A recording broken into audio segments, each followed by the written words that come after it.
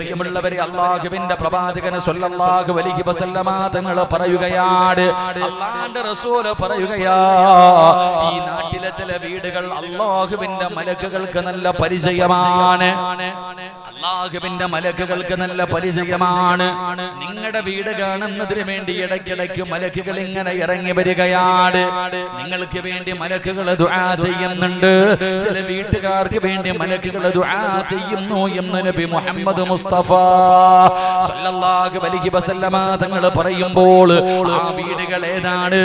മനുഷ്യരുടെ കൂടെ അല്ലാഹുവേ ജനിച്ചത് മുതൽ മരിക്കുന്ന കാലം വരെ പടച്ചവനെ നന്മ മാത്രം ചെയ്യുന്ന അല്ലാഹുവിന്റെ മലക്കുകള് കടന്നു വരുന്ന ഭവനമേതാ? മുത്തുനബി പറയുന്നു, സ്വഹാബാ,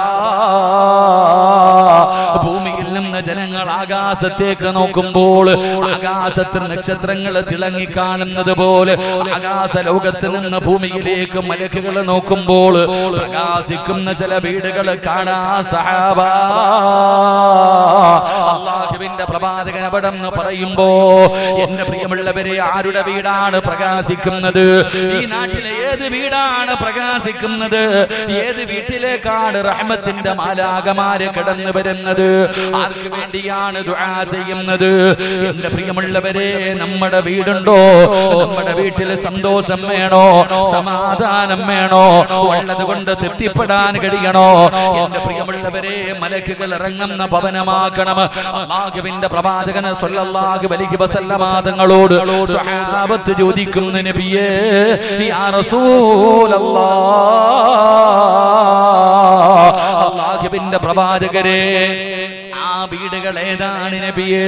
അല്ലാഹുവിന്റെ മാലാഖമാർക്കറിയുന്ന, ആ മലക്കുകൾ കടന്നു വരുന്ന, ആ മലക്കുകൾ ദുആ ചെയ്യുന്ന ആ ഭവനങ്ങൾ ഏതാണെന്ന് അല്ലാഹുവിന്റെ പ്രവാചകനോട് തന്റെ സ്വഹാബികൾ ചോദിക്കുമ്പോ മുത്തുനബി പറഞ്ഞു കൊടുക്കുകയാണ്, എന്റെ പ്രിയമുള്ളവരെ, ഈ ലോകത്തുള്ള സർവ്വ പള്ളികളുണ്ടല്ലോ, ഈ ഭൂമിയിലുള്ള സർവ്വ പള്ളികളുണ്ടല്ലോ, ആ പള്ളികൾ മുഴുവനും അല്ലാഹുവിന്റെ ഭവനങ്ങളാണ്.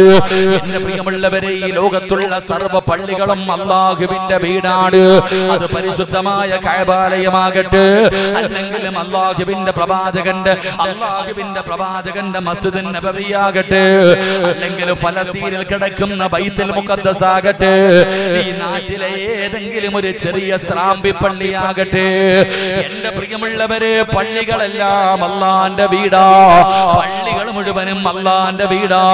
ആ പള്ളികൾ മുഴുവനും നാളെ സ്വർഗ്ഗത്തിലാണെന്ന് നബി മുഹമ്മദ് മുസ്തഫ സല്ലല്ലാഹു അലൈഹി വസല്ലമ തങ്ങൾ പറയുന്നു, ലോകത്തുള്ള എല്ലാ പള്ളികളും അല്ലാഹുവിന്റെ വീടാണെന്ന് നബി മുഹമ്മദ് മുസ്തഫ. അത് പരിശുദ്ധമായ കഅബാലയമാകട്ടെ.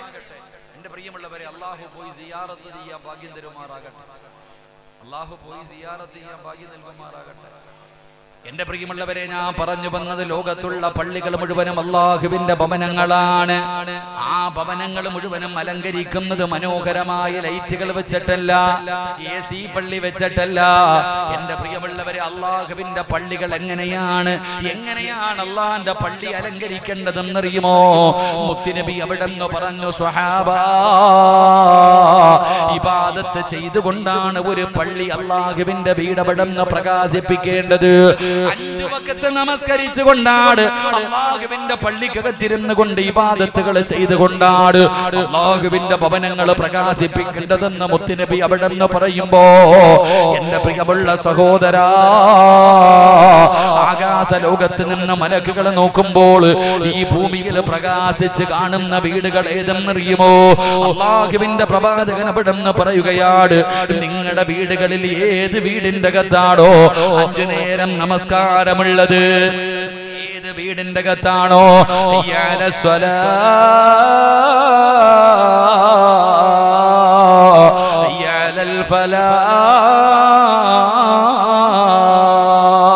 അല്ലാഹുവിന്റെ പള്ളിയുടെ മിനാരത്തിൽ നിന്ന് 5 നേരം ബാങ്ക് വിളിക്കുമല്ലോ, ആ ബാങ്ക് വിളിക്കുന്ന ഇരിക്കുന്ന നേരത്ത് ഈ കൂട്ടത്തിലിരിക്കുന്ന നിങ്ങളുടെ വീടിന്റെ അകത്ത് ഏത് വീട്ടിലാണോ നമസ്കാരം നടക്കുന്നത് ആ വീട് അല്ലാഹുവിന്റെ മലക്കുകൾക്ക് നല്ല പരിചയമുള്ള വീടാണെന്ന് നബി മുഹമ്മദ് മുസ്തഫ സല്ലല്ലാഹു അലൈഹി വസല്ലമ തങ്ങൾ പറയുമ്പോൾ എന്റെ പ്രിയമുള്ളവരെ സ്വന്തം നെഞ്ചത്തെ കൈവച്ചിട്ട് സ്വന്തമായിട്ടൊന്ന് ചിന്തിച്ചു നോക്ക്.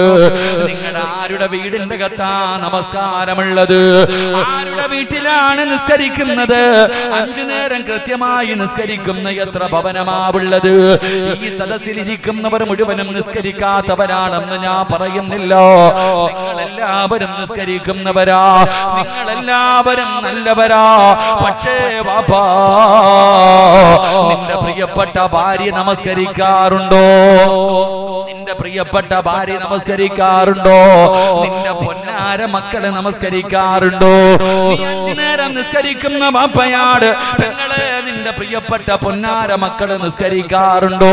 ഇത് പറയുമ്പോ എന്റെ പെങ്ങന്മാര് ചോദിക്കും, ഉസ്താദേ മക്കൾക്ക് പ്രായപൂർത്തിയായില്ലേ?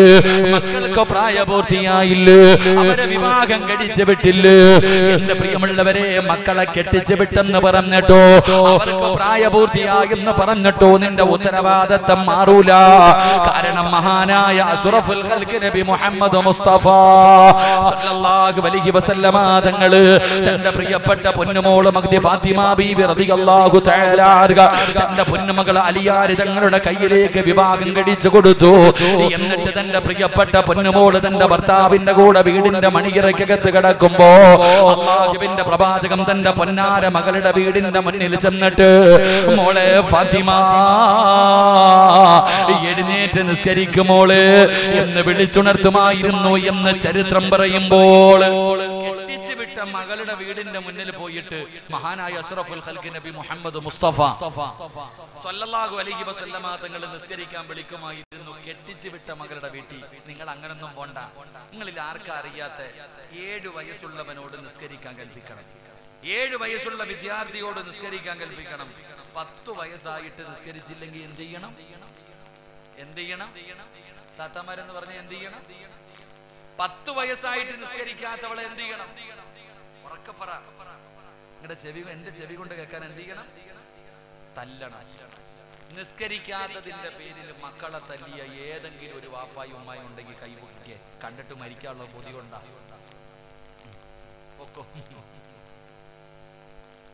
A+ വാങ്ങിയില്ലെങ്കിൽ മടല് വെട്ടിയിട്ട് തല്ലുന്നു. 1-ാം ക്ലാസ്സിൽ LKG പഠിക്കണം, UKG പഠിക്കണം മക്കൾ, 5-ാം ക്ലാസ്സിൽ പഠിക്കുന്നവൻ ട്യൂഷന് പോയില്ലെങ്കിൽ തല്ല്. ആലോചിക്കണം. എന്നാ തല്ലാൻ പറഞ്ഞ എന്തിനാ? 7 വയസ്സായിട്ട് നിസ്കരിച്ചു, പഠിപ്പ് അവിടെ കൽപ്പിച്ചു. 10 വയസ്സായിട്ട് നിസ്കരിക്കാത്തവനെ തല്ലണമെന്നാ. ഏത് വാപ്പായ തല്ലണേ? നിന്റെ വാപ്പ തന്നെ തല്ലിയിട്ടുണ്ട്, അതുകൊണ്ട് നീ പള്ളിക്കകത്ത്. നീ തല്ലാത്തത് കൊണ്ട് നിന്റെ മോൻ പോസ്റ്റിന്റെ മുകളിൽ. അല്ലാഹു കാത്തിരക്ഷിക്കുമാറാകട്ടെ. എന്റെ പ്രിയമുള്ള സഹോദരങ്ങളെ, നിസ്കരിക്കണം, തല്ലണം. നീ പറയുന്നതനുസരിച്ച് ജീവിക്കാൻ പറ്റിയെങ്കിൽ ജീവിച്ചാൽ മതി. ഇസ്ലാമിലേക്ക് പോക്കോ. എന്റെ പ്രിയമുള്ളവരെ, നിങ്ങളാരും കെട്ടിച്ചു വിട്ട മക്കളുടെ വീട്ടിൽ പോകണ്ട. നിങ്ങൾ രാവിലെ നമസ്കരിക്കുന്നതിന് വേണ്ടി എഴുന്നേറ്റിട്ട് ഈ വാപ്പമാർ ഇവിടുത്തെ പള്ളിയിലേക്ക് പോകുമ്പോ അടുത്ത റൂമിന്റെ അകത്ത് 18 തികഞ്ഞ ഒരുത്തം കിടക്കണം, പോത്ത് കിടക്കണം, വല വിളിച്ചാറാണ് നിസ്കരിക്കാൻ. അപ്പുറത്തെ റൂമിന്റെ അകത്ത് മകള് കിടക്കുന്നുണ്ട്, വിളിക്കാറുണ്ടോ? എന്തിനും കൂടെ കിടക്കുന്ന ഭാര്യയെ വിളിക്കാറുണ്ട് നിസ്കരിക്കാൻ. അല്ലാഹുവിന്റെ പ്രവാചകൻ സല്ലല്ലാഹു അലൈഹി വസല്ലം തങ്ങൾ പറഞ്ഞു, ഒരു ഭർത്താവിനും ഭാര്യയ്ക്കും സ്വർഗ്ഗമുണ്ടെന്ന് നബി മുഹമ്മദ് മുസ്തഫ. ഉറക്കെ പറഞ്ഞ നബി മുഹമ്മദ് മുസ്തഫ സല്ലല്ലാഹു അലൈഹി വസല്ലം. ഏത് ഭർത്താവ്, ഏത് ഭാര്യ രാവിലെ ഭർത്താവ് ഉറക്കത്തിൽ നിന്ന് എഴുന്നേറ്റ് സുബഹി ബാങ്ക് വിളിച്ചു, അവിടെ നിന്ന് എഴുന്നേറ്റ് ഭാര്യയെ വിളിച്ചുണർത്തി ബാത്റൂമിൽ പോയി തന്റെ ആവശ്യങ്ങൾ മുഴുവനും കഴിഞ്ഞിട്ട് ഒതുവെടുത്തിട്ട് തിരിച്ചു വരുമ്പോ ഭാര്യ അതേ സ്ഥാനത്ത് കിടക്കുന്നു, അല്ലെങ്കിൽ ഭർത്താവ് അതേ സ്ഥലത്ത് കിടക്കുന്നു. ആ സമയത്ത് ഒതുവെടുത്ത വെള്ളം ഇങ്ങനെ കുടഞ്ഞിട്ട് എഴുന്നേറ്റ് നിസ്കരിക്കടി എന്ന് ഭാര്യയെ വിളിച്ചുണർത്തുന്ന ഭർത്താവിന് സ്വർഗം കിട്ടുമെന്ന് നബി മുഹമ്മദ് മുസ്തഫ. അല്ലാഹു നമുക്ക് ഈമാൻ നൽകുമാറാകട്ടെ. അതിനുള്ള ധൈര്യം ഉണ്ടാ? അതിനുള്ള ധൈര്യം ആർക്കെങ്കിലും ഉണ്ടാ? എന്റെ പ്രിയപ്പെട്ട ഭാര്യമാര്, സഹോദരിമാര്, നിങ്ങളുടെ ഭർത്താവിന്റെ മുഖത്ത് വെള്ളം കുടഞ്ഞിട്ട് എഴുന്നേറ്റ് നിസ്കരിക്കാൻ പറയണമെങ്കിൽ നീ ആദ്യം എഴുന്നേക്കട്ടെ. എന്റെ പ്രിയമുള്ളവരെ, അള്ളാഹു നമ്മുടെ ഭാര്യമാരെയൊക്കെ അള്ളാഹു സാലിഹത്തുകളാക്കി തരുമാറാകട്ടെ. ആമീൻ പറഞ്ഞങ്ങാതി. ഓള് തലതിരിഞ്ഞു പോയാൽ പിന്നെ ജീവിച്ചിരുന്നിട്ട് കാര്യമുണ്ടോ? പെണ്ണുമ്പിള്ളമാര് തലതിരിഞ്ഞു പോയെന്ന് പറഞ്ഞ് പിന്നെ ജീവിച്ചിരുന്നിട്ട് എന്റെ കാര്യമില്ല. അള്ളാഹു നമ്മുടെ ഭാര്യമാരെയൊക്കെ സാലിഹത്തായ ഭാര്യമാരാക്കി തരുമാറാകട്ടെ. ഇവിടത്തെ ഭാര്യയെ സ്വർഗത്തിലും ഭാര്യയായിട്ട് കിട്ടണമെന്ന് ആഗ്രഹമുള്ളവരൊക്കെ ഒന്ന് കൈപൊക്കിക്കും. സ്റ്റേജിൽ ഇരിക്കണവരൊക്കെ പൊക്കിക്കോ, ഇവിടെ കാണുന്നുണ്ട്. ആരും ഞാൻ പറഞ്ഞേക്കാം. ഇല്ലെങ്കിൽ അവളിന്ന് പോകുമ്പോ ചോദിക്കും, എല്ലാരും പൊക്കി, നിങ്ങളെന്താ പൊക്കാന്? നിങ്ങളെ പൊക്കേണ്ട വരുമോ? പലർക്കും കൈ പൊക്കാൻ പേടി എന്തെന്നറിയോ? അധികം പേരും കൈ പൊക്കണില്ല. കാരണം ഉസ്താദെ ഇവള് സ്വർഗത്തിലുണ്ടെങ്കിൽ ഞാൻ അങ്ങോട്ടും പോണില്ല. കാരണം ഇവിടെ തന്നെ സഹിക്കുന്നത് പോരാ. നിങ്ങൾ ചിരിക്കൊന്നും വേണ്ട. നിങ്ങൾ പറ, ഭർത്താവിനെ സ്വർഗത്തിൽ കിട്ടണമെന്ന് ആഗ്രഹമുള്ള താത്താമാരെന്ന് കൈവക്കിക്കേ. ഊരിലിങ്ങൾ മലക്കുകളാന്ന് തോന്നുന്നില്ലാണ് കേട്ടോ. ഞാൻ പറഞ്ഞത് എന്റെ പ്രിയമുള്ള സഹോദരങ്ങളെ, സുബഹിക്ക് നമസ്കരിക്കാൻ വിളിച്ചുണർത്തിയ ആ സ്വർഗമുണ്ട്. എന്റെ പ്രിയമുള്ളവരെ, നമ്മളിൽ ആരാ വിളിച്ചുണർത്തുക? അത് ഭാര്യയാകട്ടെ, മക്കളാകട്ടെ. എന്റെ പ്രിയമുള്ളവരെ, ആരാണ് നമസ്കരിക്കുന്നതിന് വേണ്ടി വിളിച്ചുണർത്തുന്നത്? ഇത് പറയുമ്പോൾ എല്ലാ മാതാപിതാക്കൾക്കും പറയാനൊരു കാരണമുണ്ട്. ഉസ്താദേ, ഞാൻ പറഞ്ഞാൽ അനുസരിക്കൂല, ഞാൻ പറഞ്ഞാൽ എന്റെ മോൾ അനുസരിക്കൂല, എന്റെ മോൻ അനുസരിക്കൂല. വാപ്പാ, നിന്റെ മകന് 25 വയസ്സല്ല 15 വയസ്സാ. വാപ്പായുമ്മായും മോനാണെങ്കിൽ എന്തൊക്കെ ഈ കടം എന്താ പറയാ, കുരുവിക്ക് കൂട് വെക്കാൻ പറ്റുന്ന രീതിയിൽ ആണും പെണ്ണും കെട്ടിട്ട് മുടി വെട്ടിട്ട് കിടക്കാം. അവന്റെ മുടി കണ്ട ആരാ അല്ലാ പഠിച്ചവനെ, കണ്ടാൽ തന്നെ നെഞ്ചു പൊട്ടിപ്പോകും. അള്ളാഹു നമ്മുടെ മക്കൾക്ക് ഈമാൻ കൊടുക്കുമാറാകട്ടെ. ആരെങ്കിലും ചോദിക്കുക, ഒന്ന് വെട്ടിക്കൂടെ? അപ്പൊ ഉമ്മ പറയാ, ഞാൻ പറഞ്ഞ കേൾക്കൂല ഉസ്താദെ, നിന്നെ വേണം ആദ്യം തന്നെ. ഉമ്മാനെ വാപ്പാനെ ഒറ്റ വാക്കിലങ്ങ് തീർന്നു, പറഞ്ഞ അനുസരിക്കൂല. ആര് പറഞ്ഞു? ഇത് പറയുന്നതാരാ?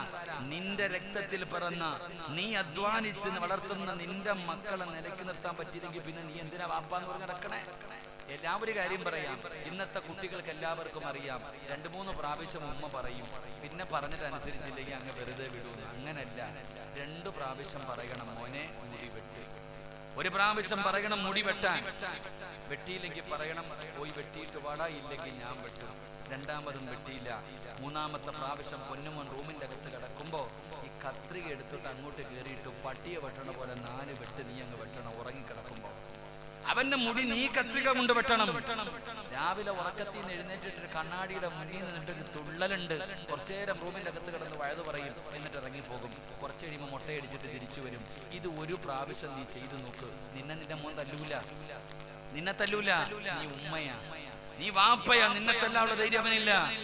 ഇങ്ങനെ 1 പ്രാവശ്യമെങ്കിലും നീ നിന്റെ മക്കളോടൊന്ന് ചെയ്തു നോക്കേ, അവൻ എന്നെ നന്നായനെ. അള്ളാഹു ഈമാൻ തരുമാറാകട്ടെ. ഇല്ലെങ്കിൽ നിന്റെ വീട്ടിൽ എങ്ങനെ സമാധാനം കിട്ടും? അള്ളാഹുവിന്റെ മലക്കിന്റെ ശാപം വാങ്ങുന്ന മകനാ നിന്റത്, പിന്നെ എങ്ങനെ സമാധാനം കിട്ടും? അള്ളാഹു ഈമാൻ നൽകുമാറാകട്ടെ. അതുകൊണ്ട് ഞാൻ പറഞ്ഞ അനുസരിക്കില്ല എന്ന് പറഞ്ഞിട്ട് ഉപേക്ഷിക്കാനല്ല. അള്ളാഹു പറഞ്ഞത് നീ മാത്രം രക്ഷപ്പെടണമെന്നല്ല പറഞ്ഞേ, നിന്റെ ഭാര്യയെയും മക്കളെയും രക്ഷപ്പെടുത്തണമെന്നാ പറഞ്ഞേ, കുടുംബസമേതം പോകണമെന്നാ പറഞ്ഞേ. അതുകൊണ്ട് എന്റെ പ്രിയപ്പെട്ട മാതാപിതാക്കളോട് എനിക്ക് പറയാനുള്ളത്, നമസ്കരിക്കാതെ കിടന്നുറങ്ങുന്ന മക്കളെ വിളിച്ചുണർത്താൻ ഞാനൊരു ആയുധം പറഞ്ഞു തരാം. അവരെ തല്ലണ്ട, അവരെ ഉപദ്രവിക്കണ്ട. അല്ലാതെ തന്നെ നിന്റെ മക്കൾ എഴുന്നേറ്റ് നിസ്കരിക്കണോ. മഹാനായ സയ്യിദുനാ ഉമർ ഇബ്നുൽ ഖത്താബ് റളിയല്ലാഹു തആല അൻഹു, അല്ലാഹുവേ നിങ്ങൾ ഉമർ തങ്ങളെ പോലെയാകണം. എന്റെ വാപ്പയോടും എന്റെ ഉമ്മയോടും എനിക്ക് പറയാറുള്ളത്, നമസ്കരിക്കാത്ത മക്കളുണ്ടല്ലോ, അവരെ നിങ്ങൾക്ക് നമസ്കരിപ്പിക്കണമെന്ന് തോന്നുന്നുണ്ടോ? അവരെ നന്നാക്കണമെന്ന് നിനക്ക് തോന്നുന്നുണ്ടോ? അവരെ നിനക്ക് കണ്ണിന് കുളിർമയായ മക്കളാക്കണമെന്ന് തോന്നുന്നുണ്ടോ? അവരുടെ കയ്യിൽ പിടിച്ച് സ്വർഗത്തിൽ പോകണമെന്ന് ആഗ്രഹമുണ്ടോ? എന്റെ പ്രിയമുള്ളവര്, അല്ലാഹുവിന്റെ വിശുദ്ധമായ ഖുർആനിലെ ഒറ്റ ആയത്ത് ഞാൻ പറഞ്ഞു തരാം. അല്ലാഹുവിന്റെ ഖുർആനിലെ ഒരേ ഒരായത്ത്, ഇത് നിങ്ങളെല്ലാവരും പഠിക്കണം. ഈ ആയത്ത് നിങ്ങളെല്ലാവരും പഠിക്കണം. എന്നിട്ട് കിടന്നുറങ്ങുന്ന മക്കളുടെ ചാരത്ത് ചെന്നിട്ട്, ഭാര്യയുടെ ചാരത്ത് ചെന്നിട്ട്, ഭർത്താവിന്റെ ചാരത്ത് ചെന്നിട്ട് ഈ ആയത്ത് ഓതി കൊടുക്കണം. ഈമാൻ ഉണ്ടെങ്കിൽ എഴുന്നേക്കുമമ്മ. ഒരു കടുകുമണിയുടെ അളവെങ്കിലും നിന്റെ മക്കളുടെ ഹൃദയത്തിന്റെ അകത്ത് അല്ലാഹുവിനെ പേടിയുണ്ടോ? ഉറപ്പായിട്ടും നിന്റെ മക്കൾ എഴുന്നേറ്റ് നിസ്കരിക്കും. ഒരേ ഒരായത്ത്, ഏതായത്താ പഠിച്ചോ? നാളെ സുബഹി മുതൽ തുടങ്ങാനുള്ളതാണ്. നാളെ സുബഹി മുതൽ തുടങ്ങാനുള്ളതാ. ഏതായത്താ? ബിസ്മില്ലാഹിർ റഹ്മാനിർ റഹീം. ഒരൊറ്റ ആയത്ത് ഞാൻ പറഞ്ഞു തരാ, പഠിച്ചു വെച്ചോ. ഏതായത്തെന്നറിയുമോ? വഅ്മുർ അഹ്ലക ബിസ്സലാത്തി വസ്തബിർ അലൈഹാ ലാ നസ്അലുക റിസ്കാ നഹ്നു നർസുഖു വൽ ആഖിബതു ലിത്തഖ്വാ. അല്ലാഹുവിന്റെ പരിശുദ്ധമായ ഖുർആനിലെ ഒറ്റ ആയത്ത്. അല്ലാഹുവേ തന്റെ ഭാര്യയെയും മക്കളെയും വിളിച്ചുണർത്തിയിട്ട് നിസ്കരിപ്പിക്കുന്ന മാതാപിതാക്കള്, നിങ്ങൾക്ക് അല്ലാഹു തരുന്ന പ്രതിഫലമാ, നിങ്ങൾക്ക് അല്ലാഹു തരുന്ന പ്രതിഫലമാ. രാവിലെ സുബഹി നമസ്കരിക്കാതെ കിടന്നുറങ്ങുന്ന മക്കളുടെ ചാരത്ത് ചെന്നിട്ട് നിങ്ങൾ ഈ ആയത്ത് ഓതി കൊടുക്കുമായിരുന്നു. എന്നിട്ട് മക്കളെ വിളിച്ചുണർത്തി നിസ്കരിപ്പിക്കുമായിരുന്നു. ഇതാണ് നിങ്ങളും ചെയ്യേണ്ടത്. എന്തേ പറയുന്നത്? എന്തേ പറയുന്നത്? പടച്ചവനെ അല്ലാ, ഇന്ന് മക്കളെ സ്കൂളിൽ പറഞ്ഞു വിടുന്ന മാതാപിതാക്കള്, മക്കളെ സ്കൂളിൽ പറഞ്ഞു വിടുമ്പോ എന്തേ പറയുന്നത്? നല്ലതുപോലെ പഠിക്കണം പൊന്നുമോന്, നല്ല മാർക്ക് വാങ്ങണം പൊന്നുമോള്, നല്ല വിജയം നേടണം പൊന്നുമോള്, എങ്കിലേ നല്ല ജീവിതമുള്ളൂ, എങ്കിലേ നല്ല പണം കിട്ടൂ, എങ്കിലേ ഈ ദുനിയാവിൽ ജീവിക്കാൻ പറ്റൂ. എങ്കിലും ഞാൻ നിങ്ങൾക്ക് പറഞ്ഞു തരാ, അല്ലാഹുവിന്റെ പരിശുദ്ധമായ ഖുർആൻ പറയുകയാണ്, വഅ്മുർ അഹ്ലക ബിസ്സലാത്തി വസ്തബിർ അലൈഹാ ലാ നസ്അലുക റിസ്കാ നഹ്നു നർസുഖു. അല്ലാഹുവിന്റെ പരിശുദ്ധമായ ഖുർആൻ പറയുകയാണ്, ആരെങ്കിലും തന്റെ ഭാര്യയെയും മക്കളെയും വിളിച്ചുണർത്തിയിട്ട് നിസ്കരിപ്പിച്ചാൽ മരിക്കുന്ന കാലം വരെ ഒരു പള്ളിയുടെ മുന്നിലും പോയിരുന്ന് പിരിവെടുക്കണ്ട. മരിക്കുന്ന കാലം വരെ ഒരു പള്ളിയുടെ മുന്നിലും നീ പിരിവിന് പോകണ്ട. ഒരാളുടെയും വീട് കേറി ഇറങ്ങി പിരിവ് നടത്തണ്ട. അല്ലാഹുവിന്റെ ഖുർആൻ പറയുകയാ, ലാ നസ്അലുക റിസ്കാ, നീ ഭക്ഷണം തേടിയിട്ട് നടക്കണ്ട. അല്ലാഹു പറയുന്നു, തന്റെ ഭാര്യയെയും മക്കളെയും വിളിച്ചുണർത്തിയിട്ട് നിസ്കരിപ്പിച്ച നിനക്കും നിന്റെ ഭാര്യക്കും മക്കൾക്കും മരിക്കുന്ന കാലം വരെ കഴിക്കാനുള്ള ഭക്ഷണം ഞാൻ തരാമെന്ന് അല്ലാഹുവിന്റെ പരിശുദ്ധ ഖുർആൻ. അല്ലാഹു ഈമാൻ നൽകുമാറാകട്ടെ. അല്ല രാഷ്ട്രീയക്കാരനല്ല, പറഞ്ഞ വാക്ക് മാറ്റാം. അല്ല നിന്നെ പടച്ച റബ്ബാ. അല്ല പറയാ, എടാ നീ എന്തിനാണ് ഭക്ഷണം തേടിയിട്ട് നടക്കണം? നീ തേടി നടക്കണ്ട. നീ റിസ്ക് തേടിയിട്ട് നടക്കണ്ട, ഞാൻ തരാം. ഞാനാ റാസിഖ്, ഞാനാടാ റബ്ബ്. നിനക്കും നിന്റെ പെണ്ണും പിള്ളയ്ക്കും മക്കൾക്കും മരിക്കണ കാലം വരെ തിന്നാനുള്ളത് ഞാൻ തരാം. എന്ത് ചെയ്താ മതി? 5 നേരം നിസ്കരിച്ചാ മതി എന്ന് അല്ലാഹുവിന്റെ വിശുദ്ധ ഖുർആൻ. അല്ലാഹു ഈമാൻ നൽകുമാറാകട്ടെ. അത് അല്ലാഹു ഈമാൻ നൽകുമാറാകട്ടെ. ഇത് പറയുമ്പോ നിങ്ങളിൽ എല്ലാവർക്കും അങ്ങോട്ട് ദഹിക്കണമെന്നില്ല. ഉടനെ ചോദിക്കും, സിറാജ്, അപ്പൊ നാളെ ഞാൻ ജോലിക്ക് പോയില്ലെങ്കിൽ എന്റെ പെണ്ണും പിള്ളയ്ക്കും മക്കൾക്കും ആര് ഭക്ഷണം കൊടുക്കും? നീ കൊടുക്കോ? നല്ല ചോദ്യം തന്നെ. ഒരു ദിവസം ഞാൻ ജോലിക്ക് പോയില്ലെങ്കിൽ എന്റെ കുടുംബം പട്ടിണിയാ. ഇത് നിങ്ങളുടെ ധാരണ. സത്യം. ഞാൻ ചോദിക്കട്ടെ, നീ നാളെ മരിച്ചാ നിന്റെ പെണ്ണും പിള്ളയ്ക്ക് ആരാ ഭക്ഷണം കൊടുക്ക? നാളെ നീ തീർന്നു. ഇന്ന് ഇവിടുന്ന് പോണ വഴി നിന്നെ കൊണ്ട് നാളെ പള്ളിക്കൂടി വെച്ചാ നിന്റെ പെണ്ണും പിള്ളയ്ക്കും മക്കൾക്കും ആര് ഭക്ഷണം കൊടുക്കും? ആര് കൊടുക്കും? പറ ചങ്ങാതിമാർ, ആര് കൊടുക്കും? ഉറക്കപ്പറ, ആര് കൊടുക്കും? അല്ല കൊടുക്കും. അല്ലാഹ്ക്ക് എന്താ? എടാ, നിനക്ക് ജോലി തരുന്നതാരാ? അല്ലാഹ്. നിനക്ക് ആരോഗ്യം തരുന്നതാരാ? അല്ലാഹ്. ഇതുണ്ടെങ്കിലല്ലേ നീ പോത്തുള്ളൂ. അതുകൊണ്ട് എന്റെ പ്രിയമുള്ള സഹോദരങ്ങളെ, നിസ്കരിക്കാതെ കിടന്നുറങ്ങുന്ന മക്കളെ വിളിച്ചിട്ട് പറയണം, രാവിലെ ട്യൂഷന് പോടാതല്ല, രാത്രി എഴുന്നേറ്റിരുന്ന് പഠിക്കടാ. ഇവിടെ ഈ ഇരിക്കട പെണ്ണുങ്ങൾ നിങ്ങളുടെയൊക്കെ മക്കളെ സ്കൂളിൽ കൊണ്ടുവിട്ടിട്ടുണ്ട്. എത്ര പേരാ നിസ്കരിക്കുന്നത്? എന്താ നിന്റെ മോക്ക് നിസ്കാരം നിർബന്ധമില്ലേ? നിസ്കാരം നിർബന്ധം എന്താ? നിസ്കാരം മുടക്കാനുള്ള കാരണമാണ് സ്കൂളിൽ പോക്ക്. എടാ, വെള്ളിയാഴ്ച പോലും പള്ളി വിടാത്ത സ്കൂളിലെ മക്കളെ വിടത്തുള്ളൂ. ചുമ്മാതല്ല തലതിരിഞ്ഞു പോകുന്നത്. അല്ലാഹു കാത്തിരക്ഷിക്കുമാറാകട്ടെ. എന്റെ പ്രിയമുള്ളവരെ, ഇങ്ങനെ നിസ്കരിക്കാൻ പോലും വിടാത്ത സ്കൂളിൽ എങ്ങനെ നന്നാകാനാ നിന്റെ മക്കള്? എങ്ങനെ നിനക്കൊക്കെ സമാധാനം കിട്ടും? അല്ല പറയുകയാ, മരിക്കുന്ന കാലം വരെ കഴിക്കാൻ ഞാൻ തരാം. എന്ത് ചെയ്താൽ മതി? 5 നേരം നിസ്കരിച്ചാൽ മതി. ഞാനല്ല പറഞ്ഞത്, പരിശുദ്ധമായ ഖുർആൻ സൂറത്തു ത്വാഹ അതിന്റെ 135-ാമത്തെ 136-ാമത്തെ ആയത്തെങ്ങാണ്ട. അല്ലാഹു ഈമാൻ നൽകി നിഗ്രഹിക്കുമാറാകട്ടെ. ഇത് പറയുമ്പോ എല്ലാ മക്കളെ എഴുന്നേറ്റ് നിസ്കരിക്കൂല. ഇത് പറയുമ്പോ എല്ലാ മക്കളും എഴുന്നേറ്റ് നിസ്കരിക്കണമെന്നില്ല. മക്കള് തിരിഞ്ഞു കിടക്കുമ്പോൾ നമസ്കരിക്കാതെ തന്റെ പൊന്നാര മക്കള് തിരിച്ചു കിടക്കുമ്പോ രണ്ടാമതായിട്ടൊരു പ്രതിഫലം കൂടെ പറയണം. രണ്ടാമതായിട്ടൊരു പ്രതിഫലം പറയണം. കിടന്നുറങ്ങുന്ന മക്കളോട് ചോദിക്കണം, മോനെ എന്തായാലും ഒരു ദിവസം നീ മരിക്കും, എന്തായാലും ഒരു ദിവസം നീ മരിക്കും. എന്റെ പൊന്നുമോന് നല്ല ഒരു മരണം വേണോ? കിടന്നുറങ്ങുന്ന മക്കളോട് ചോദിക്കണം, എടാ ഒരു നല്ല മരണം വേണോടാ? വെള്ളിയാഴ്ച രാവിലെ മരിക്കണോ? അല്ലാഹുവിന്റെ പടച്ചവനെ, ആകാശ ലോകത്ത് നിന്ന് 70,000 മലക്കുകൾ അടങ്ങുന്ന ഒരു സൈന്യവുമായി മലക്കുൽ മൗത്ത് അസ്റായീൽ റൂഹ് പിടിക്കാൻ വരുന്ന ഒരു രംഗമുണ്ടല്ലോ. ഞാനും നിങ്ങളും ഇന്ന് വരെ മലക്കിനെ കണ്ടിട്ടില്ല, പക്ഷേ കാണുന്ന ഒരു ദിവസമുണ്ട്. ഏത് കണ്ണുകൊണ്ട്? ഇതേ കണ്ണുകൊണ്ട്. ഫകസഫിനാ അൻക ഇതാക ഫബസറുകൽ യൗമ ഹദീദ്. ഈ കണ്ണുകൊണ്ട് കാണുന്ന ഒരു രംഗമുണ്ട്. 70,000 മലക്കുകൾ അടങ്ങുന്ന ഒരു സൈന്യമായി അവർ നമ്മുടെ മുന്നിലേക്ക് കടന്നു വരുമ്പോൾ പിടഞ്ഞു താഴെ വീഴുകയാണ്. ചുറ്റുഭാഗം മുഴുവനും മലക്കുകൾ വലഞ്ഞു നിൽക്കുകയാണ്. എന്നിട്ട് അവർ പറയുകയാ, കല്ലാ ഇദാ ബലഗതി തറാഖിയ വകീല മൻ റാഖ വظن أنه الفراق والتفت الساق بالساق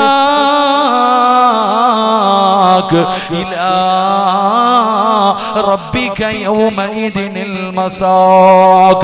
മലക്കുകൾ അവിടെ നിന്ന് പറയുകയാണ്, അവസാനം എന്റെയും നിങ്ങളുടെയും റൂഹ് പിടിച്ച് അത് തൊണ്ടക്കുടിയുടെ ഭാഗത്തേക്ക് കടന്നു വരുമ്പോ പറയണ്ടേ, ലാ ഇലാഹ ഇല്ലല്ലാഹ്. ഓർമ്മയില്ലേ സഹോദരാ? ആഗ്രഹമില്ലേ ഉമ്മ? മരിക്കുന്ന സമയത്ത് ഒരേ ഒരു പ്രാവശ്യം ലാ ഇലാഹ ഇല്ലല്ലാഹ് എന്ന് പറഞ്ഞിട്ട് നിനക്ക് മരിക്കണമെന്ന് കൊതിയുണ്ടോ? കാരണം ഇത് പറഞ്ഞ സ്വർഗമാണ്, ഇത് പറയുന്നവന് സ്വർഗമാണ്. ലാ ഇലാഹ ഇല്ലല്ലാഹ് പറയുന്നവന് സ്വർഗമാണ്. അതുകൊണ്ട് എന്റെ പ്രിയമുള്ളവരെ, അല്ലാഹു പറയുകയാ, അല്ലാഹു പറയുകയാ, അൽ വൽആഖിബത്തു ലിത്തഖ്വാ. നല്ല മരണം ആർക്കാണ് വേണ്ടത്?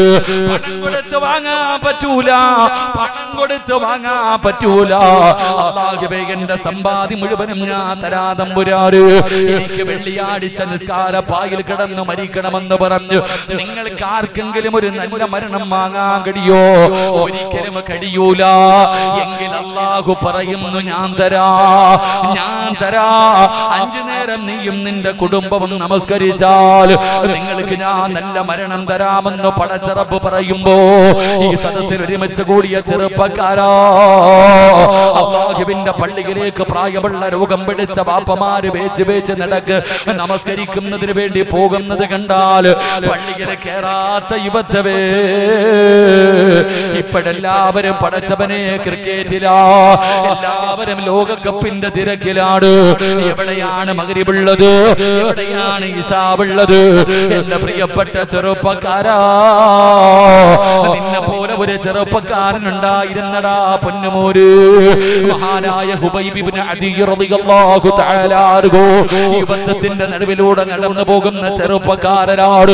പടച്ചവര് അവസാനം ഇസ്ലാമിന്റെ ശത്രുക്കളുണ്ടല്ലോ, ഹുബൈബ് തങ്ങളെ പിടിച്ചു കൊണ്ടുപോവുകയാണ്. തൂക്കിക്കൊല്ലുന്നതിന് വേണ്ടി കഴുകുമരത്തിന്റെ മുകളിൽ കയറ്റി നിർത്തിയിരിക്കുകയാ.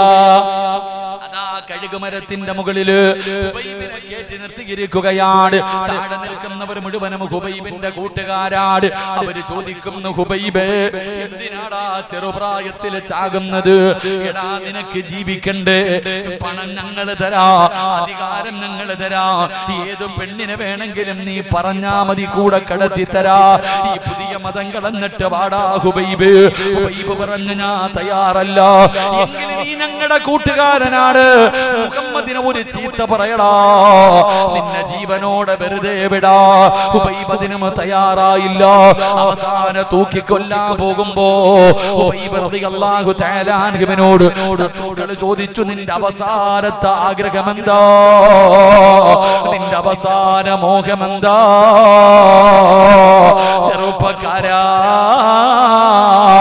അവിടെന്ന് പറഞ്ഞത് എനിക്ക് 2 റക്അത്ത് നമസ്കരിക്കണമെന്നോ, അവസാനത്തെ മോഹം നിസ്കരിക്കണമെന്നോ.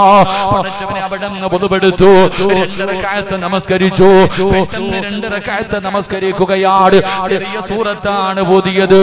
എന്നിട്ട് സുജൂദിൽ കിടന്നിട്ട് അല്ലാഹുവോട് പറയുന്നു, നാഥാ എപ്പോഴും വലിയ സൂറത്ത് ഓതിയിട്ടാ ഹുബൈബ് നിസ്കരിക്കാറ്. പടച്ചവനെ ഞാൻ ആദ്യമായിട്ടാണ് ചെറിയ സൂറത്ത് ഓതിയിട്ട് നിസ്കരിക്കുന്നത്. പടച്ചവനെ എന്തിനാണ് ഇങ്ങനെ ചെയ്തതെന്നറിയുവോ? എന്റെ നിസ്കാരം നീണ്ടുപോയാൽ ഇവന്മാര് വിചാരിക്കും ഈ ഹുബൈബിന് മരിക്കാൻ പേടിയാണെന്ന്. ഇവര് വിചാരിക്കും എനിക്ക് മരിക്കാൻ പേടിയാണെന്ന്. അതുകൊണ്ടാണ് ഞാൻ പെട്ടെന്ന് നിസ്കരിച്ചത്. എന്നിട്ട് തൂക്കുമരത്തിന്റെ മുമ്പിൽ കയറി അതാ തന്റെ കഴുത്തിലേക്ക് കയറിട്ടു. അവിടുത്തെ കഴുത്ത് മുറുകുമ്പോ മലക്കുകളെ ചോദിക്കുകയാ, മരണപ്രാളത്തില് കഴുകുമരത്തിൽ കിടന്ന് ഹുബൈബ് റളിയല്ലാഹു തആല മരണത്തോട് മല്ലടിക്കുമ്പോ മലക്കുകളെ ചോദിക്കുകയാ, ഹുബൈബേ യാ അയ്യതുഹൻ നഫ്സുൽ മുത്മഇന്ന ഇർജിഇ ഇലാ റബ്ബികി റാളിയതൻ മർളിയാ ഫദ്ഖുലി ഫീ ഇബാദി വദ്ഖുലി ജന്നതി. എന്തിനാടാ ഹുബൈബ്, എന്തിനാ കരയുന്നത്, എന്തിനാ പേടിക്കുന്നത്? സ്വർഗത്തിലെ വസ്ത്രം പിടിച്ചുകൊണ്ട് മലക്കുകൾ കാത്തു നിൽക്കുന്നത് കണ്ടോ? നിന്നെ കൊണ്ടുപോകാനാ, നിന്നെ സ്വീകരിക്കാനാ. അതുകൊണ്ട് ഹുബൈബേ, നിന്റെ മരണം കണ്ടിട്ട് ചിരിക്കുന്നവരുടെ മുഖത്ത് നോക്കിയിട്ട് പറയടാ ഹുബൈബ്, ലാ ഇലാഹ ഇല്ലല്ലാഹ്.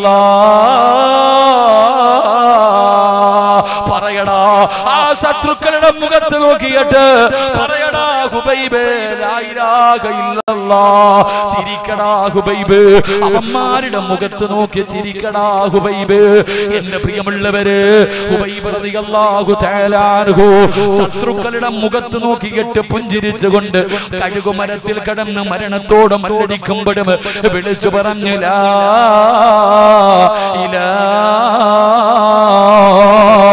ഇല്ലല്ലാഹ്. പോയത് അങ്ങനെയാടാ പൊന്നുമോര്, അങ്ങനെയാടാ മരിച്ചത്. വെറുതെയല്ല, വെറുതെയല്ല. 5 നേരം അല്ലാഹുവിന്റെ പള്ളിയിൽ നിന്ന് ബാങ്ക് വിളിക്കുമ്പോ നിസ്കരിക്കുന്നത് വെറുതെയാണെന്ന് നിനക്ക് തോന്നുന്നുണ്ടോ? ഒരിക്കലുമില്ല. നീ ലോകത്ത് എവിടെ കിടന്ന് മരിച്ചാല്, ലോകത്ത് നീ എവിടെ കിടന്നു മരിച്ചാല് നിനക്ക് ലാ ഇലാഹ ഇല്ലല്ലാഹ് പറഞ്ഞു തരാൻ ആരും വേണ്ട. നിനക്ക് ലാ ഇലാഹ ഇല്ലല്ലാഹ് പറഞ്ഞു തരാ ഭാര്യയോ മക്കളോ ബന്ധുക്കളോ നാട്ടുകാരോ കുടുംബക്കാരോ ഒരാളുടെയും ആവശ്യമില്ല. റൂഹ് പിടിച്ച് നിന്റെ തൊണ്ടക്കുടിയുടെ ഭാഗത്ത് കിടന്നു വരുമ്പോ മലക്കുൽ മൗത്ത് അസ്റായീൽ, നിന്റെ റൂഹ് പിടിക്കുന്ന മലക്കുണ്ടല്ലോ, ആ മലക്ക് നിന്റെ തലയുടെ ഭാഗത്തിരുന്നിട്ട് പറഞ്ഞു തരും, പറവുപ്പാ ലാ ഇലാഹ ഇല്ലല്ലാഹ്. പറവുമ്മ ഞാനൊന്ന് റൂഹ് പിടിക്കട്ടെ. ഉമ്മ നിങ്ങൾ ലാ ഇലാഹ ഇല്ലല്ലാഹ് പറ, ഞാനൊന്ന് റൂഹ് പിടിക്കട്ടെ. ഇത് പറഞ്ഞ സ്വർഗവാ എന്ന് മലക്കുൽ മൗത്ത് അസ്റായീൽ അലൈഹിസ്സലാം നിങ്ങൾക്ക് ഷഹാദത്ത് കലിമ പറഞ്ഞു തരുമെന്ന് ലോകത്തിന്റെ നേതാവ് അഷ്റഫുൽ ഖൽഖ് നബി മുഹമ്മദ് മുസ്തഫ സല്ലല്ലാഹു അലൈഹി വസല്ലം. എന്റെ പ്രിയമുള്ള സഹോദരങ്ങളെ, 5 നേരം നിസ്കരിച്ചാൽ കിട്ടുന്ന പ്രതിഫലം നീ മരിക്കുന്ന സമയത്ത് ഷഹാദത്ത് കലിമ ആര് പറഞ്ഞു തരും? അസ്റായിൽ പറഞ്ഞു തരും. പറഞ്ഞു മരിക്കാൻ അള്ളാഹു ഭാഗ്യം തരുമാറാകട്ടെ. അള്ളാഹു പറഞ്ഞു മരിക്കാൻ ഭാഗ്യം തരുമാറാകട്ടെ. മലക്കുകൾ വന്നിട്ട് ഇങ്ങോട്ട് പറഞ്ഞു കൊടുത്തു, അവസാനത്തെ മോഹം നിസ്കരിക്കണമെന്ന് പറഞ്ഞതിന്റെ പേരിൽ. എന്റെ പ്രിയമുള്ളവരെ, അടുത്ത പ്രതിഫലം എന്താണ്? എന്നിട്ട് നിന്റെ മക്കളോട് പറഞ്ഞു കൊടുക്കണം. ഒരു പ്രതിഫലം കൂടെ പറയാ. മഹാനായ നബി മുഹമ്മദ് മുസ്തഫ സല്ലല്ലാഹു അലൈഹി വസല്ലമ തങ്ങള് തങ്ങളുടെ ജനാസ അടിക്കാൻ അനുവദിച്ചില്ല. അതേ സ്ഥലത്ത് കെട്ടിത്തൂക്കി കിട്ടിയിരിക്കുകയാണ്. അല്ലാഹുവിന്റെ പ്രവാചകൻ അവിടെന്ന് പറഞ്ഞു, സ്വഹാബാ, ആരാ അടിച്ചു കൊണ്ടുവരുന്നത്? എന്റെ ഹുബൈബിന്റെ ജനാസ ആരാണ് അടിച്ചു കൊണ്ടുവരുന്നത്? അല്ലാഹുവിന്റെ പ്രവാചകൻ അവിടെന്ന് ചോദിക്കുമ്പോ ഒരു സ്വഹാബി പറഞ്ഞു, നബിയേ, യാ റസൂലല്ലാഹ്, ഞാൻ കൊണ്ടുവരാ നബിയേ. ഒരു സ്വഹാബി കടന്നു പോവുകയാണ്. ഹുബൈബ് തങ്ങളുടെ ജനാസ കൊണ്ടുവരുന്നതിന് വേണ്ടി ഒരു സ്വഹാബി കടന്നു പോകുമ്പോ സുബഹാനല്ലാഹ്, പെണ്ണുണ്ടല്ലോ, യുവത്വത്തിന്റെ നടുവിലൂടെ നടന്നു പോകുന്ന ഒരു ചെറുപ്പക്കാരിയായ പെണ്ണ് ശത്രുക്കളുടെ മുന്നിലേക്ക് കടന്നു ചെല്ലുകയാണ്. എന്നിട്ട് പറയുകയാ, ഹുബൈബിന്റെ തല എനിക്ക് മുറിച്ച് തരുവോ? ഹുബൈബിന്റെ തല എനിക്ക് മുറിച്ച് തരുവോ? ശത്രുക്കള് ചോദിച്ചു, എന്തിനാ പെണ്ണ്? അവന്റെ തല വെട്ടി പൊളിച്ചിട്ട് അവന്റെ തലയോട്ടിക്കകത്ത് കള്ളൊടിച്ച് കുടിക്കാനാ. എനിക്കവന്റെ തല വേണം. ഞാൻ ആരുടെ കൂടെയാണ് കിടക്കേണ്ടത്? ആരുടെ കൂടെ വേണമെങ്കിലും ഞാൻ കിടക്കാൻ തയ്യാറാണ്. എന്റെ ശരീരം തരാൻ തയ്യാറാണ്. എനിക്ക് വേണ്ടത് ഹുബൈബിന്റെ തലയാണ്. അവന്റെ തലയോട്ടിക്കകത്ത് എനിക്ക് ആ തല വെട്ടിപ്പൊളിച്ച് എന്നിട്ട് കള്ളൊടിച്ച് കുടിക്കാനാണെന്ന് പറയുമ്പോ സുബ്ഹാനല്ലാഹ്, തലമുറിച്ചെടുക്കുന്നതിന് വേണ്ടി ശത്രുക്കൾ മുഴുവനും നടന്നു പോവുകയാണ്. ഈ സഹാബിയുണ്ടല്ലോ, ഒരു ഈന്തപ്പന മരത്തിന്റെ മുകളിൽ കയറി എന്താണ് നടക്കുന്നതെന്ന് നോക്കാം. സുബ്ഹാനല്ലാഹ്, ശത്രുക്കള് നാലു ഭാഗത്തേക്ക് ഓടുകയാണ്. എന്താണ് സംഭവിച്ചതെന്നറിയുന്നില്ലോ. എല്ലാവരും നാലാ ഭാഗങ്ങളിലേക്ക് ജീവനും കൊണ്ടോടുകയാണ്. റബ്ബേ, ഈ സ്വഹാബി മരത്തിന്റെ മുകളിൽ നിന്ന് താടിയിറങ്ങി ഹുബൈബ് തങ്ങളെ കെട്ടിക്കിട്ടിരുന്ന സ്ഥലത്ത് പോയി നോക്കുമ്പോ ഹുബൈബിന്റെ ജനാസ കാണുന്നില്ല. ഹുബൈബ് തങ്ങളുടെ ജനാസ കാണുന്നില്ല. കരഞ്ഞു വിളിച്ചുകൊണ്ട് ഇലാ ഹദ്റത്തി റസൂലില്ലാഹ്, മുത്തുനബിയുടെ ചാരത്തേക്ക് ഓടുകയാണ്. നബിയേ, ഹുബൈബിന്റെ ജനാസ കാണുന്നില്ല നബിയേ, ഹുബൈബിന്റെ ജനാസ കാണുന്നില്ല നബിയേ. അല്ലാഹുവിന്റെ പ്രവാചകനോട് നടന്ന സംഭവങ്ങൾ മുഴുവനും പറഞ്ഞു കൊടുത്തപ്പോ പ്രവാചകൻ പറഞ്ഞു, സഹാബാ, ഹുബൈബിനെ കബറടക്കി സഹാബാ. എന്റെ പ്രിയമുള്ളവരെ, 5 നേരം നിസ്കരിക്കുന്ന ഉപ്പമാരെ, ഉമ്മമാരെ, ഹുബൈബ് റളിയല്ലാഹു തആല അൻഹുവിന്റെ ജനാസ ആരാ കബറടക്കിയതെന്നറിയുവോ? അല്ലാഹുവിന്റെ മലക്കുകളാ. അല്ലാഹുവിന്റെ മലക്കുകളാണ് കബറടക്കിയത്. 3 കഷ്ടം വെള്ള തുണിയിൽ പൊതിഞ്ഞിട്ട് എല്ലാവരും കൂടെ നിന്റെ മയ്യത്ത് ചുമന്നുകൊണ്ട് വരുന്ന ദിവസമുണ്ടല്ലോ. എന്റെ പ്രിയപ്പെട്ട പെങ്ങള്, 5 നേരം നിസ്കരിക്കുന്ന ഉമ്മ, നാളെ നിന്റെ മയ്യത്ത് കുളിപ്പിച്ചു. എന്നിട്ട് നിന്റെ ജനാസ എടുത്തിട്ട് വീടിന്റെ അകത്ത് കൊണ്ട് വെച്ചിട്ട് മൂക്കിന്റെ ദ്വാരം പഞ്ഞി കൊണ്ടടയ്ക്കുന്നേ. കാണേണ്ടവർ കണ്ടോ, ഇതാ പൊതിയുന്നേ. മയ്യത്തു കട്ടിൽ തോളിലേക്കുയരുന്നേ. പുരയ്ക്കുള്ളിലപ്പോൾ രോദനം ഉയരുന്നേ. അരുമക്കിടാങ്ങൾ വാപ്പയെ വിളിക്കുന്നേ. അതിനുത്തരം നൽകാതെ നീ കിടക്കുന്നേ. വെള്ള തുണിയിൽ പൊതിഞ്ഞിട്ട് അവസാനം എല്ലാവരും കൂടെ നിന്നെ ഇവിടത്തെ പള്ളിപ്പറമ്പിൽ കൊണ്ടുവരുമല്ലോ. സുബ്ഹാനല്ലാഹ്, ഇവിടെ മയ്യത്ത് നമസ്കരിക്കാ പള്ളി തികയുന്നില്ലോ. നിന്റെ ജനാസ പള്ളിപ്പറമ്പിൽ ഇറക്കുമ്പോ കാലുകുത്താ സ്ഥലമില്ല. അല്ലാഹുവിന്റെ മലക്കുകളാ ഇറങ്ങി വരുന്നത്. അല്ലാഹുവിന്റെ മലക്കുകള് നിന്റെ ജനാസ ഖബറടക്കാൻ ഇറങ്ങി വരുമെന്ന് ചരിത്രം പറയുമ്പോ ഇത് മക്കൾക്ക് പറഞ്ഞു കൊടുക്കും. നമസ്കരിക്കാത്ത മകനോട് പറഞ്ഞു കൊടുക്കണം. ഒന്ന്, മരിക്കുന്ന കാലം വരെ പടച്ചവൻ ഭക്ഷണം തരും. രണ്ട്, നല്ല മരണം. മൂന്ന്, അസ്റായിൽ ശഹാദത്ത് കലിമ പറഞ്ഞു തരും. നാല്, മലക്കുകള് ഖബറടക്കും. മലക്കുകള് ഖബറടക്കും. അഞ്ചാമത്തെ പ്രതിഫലം എന്താ? മഹാനായ അബൂ സിനാർ റളിയല്ലാഹു തആല അൻഹു തന്റെ പൊന്നുമകനോട് വല്ലാത്ത സ്നേഹമാണ്. എവിടെ പോയാലും വാപ്പയും മകനും ഒരുമിച്ചാണ് നടക്കുന്നത്. അവസാനം അബൂ സിനാർ തങ്ങൾ മരണപ്പെട്ടു. അവിടുത്തെ ജനാസയുണ്ടല്ലോ പള്ളിപ്പറമ്പിലേക്ക് കൊണ്ടുപോയി. നമസ്കാരം കഴിഞ്ഞു. ആർലി മണ്ണിന്റെ അകത്ത് ഖബറിന്റെ അകത്ത് മയ്യത്തിറക്കി വെച്ചു. എന്നിട്ട് എല്ലാവരും കൂടെ പിടിമണ്ണ് വാരി എറിഞ്ഞിട്ട് അതാ മയ്യത്ത് ഖബറടക്കിയിട്ട് നടക്കുമ്പോ അബൂ സിനാർ റളിയല്ലാഹു തആല അൻഹുവിന്റെ പൊന്നുമോൻ 11 വയസ്സേ ഉള്ളൂ. 11 വയസ്സേ ഉള്ളൂ. ആ പൊന്നുമകൻ തന്റെ പിതാവിന്റെ ഖബറിന്റെ ചാരത്ത് നിൽക്കുകയാണ്. വാപ്പാനെ ഖബറടക്കിയിട്ട് എല്ലാവരും പിരിഞ്ഞു പോകുമ്പോ പൊന്നുമകൻ മാത്രം അവിടെ നിൽക്കുന്നു. എല്ലാവരും വിളിച്ചു, ആ മോനെ പോകായോടുള്ള കടമകളെല്ലാം കഴിഞ്ഞല്ലോ. അവിടുത്തെ ജനാസ ഖബറടക്കിയല്ലോ. എന്തിനാ ഒറ്റയ്ക്ക് പള്ളിപ്പറമ്പിൽ നിൽക്കുന്നത്? ആ 11 വയസ്സുകാരൻ പറഞ്ഞു, ഞാൻ വരൂല, ഞാൻ വരൂല. എന്റെ ഉപ്പയുടെ അവസ്ഥ എന്താണെന്ന് അറിയാതെ ഞാൻ വരൂല. നിങ്ങളെല്ലാവരും പൊക്കോ.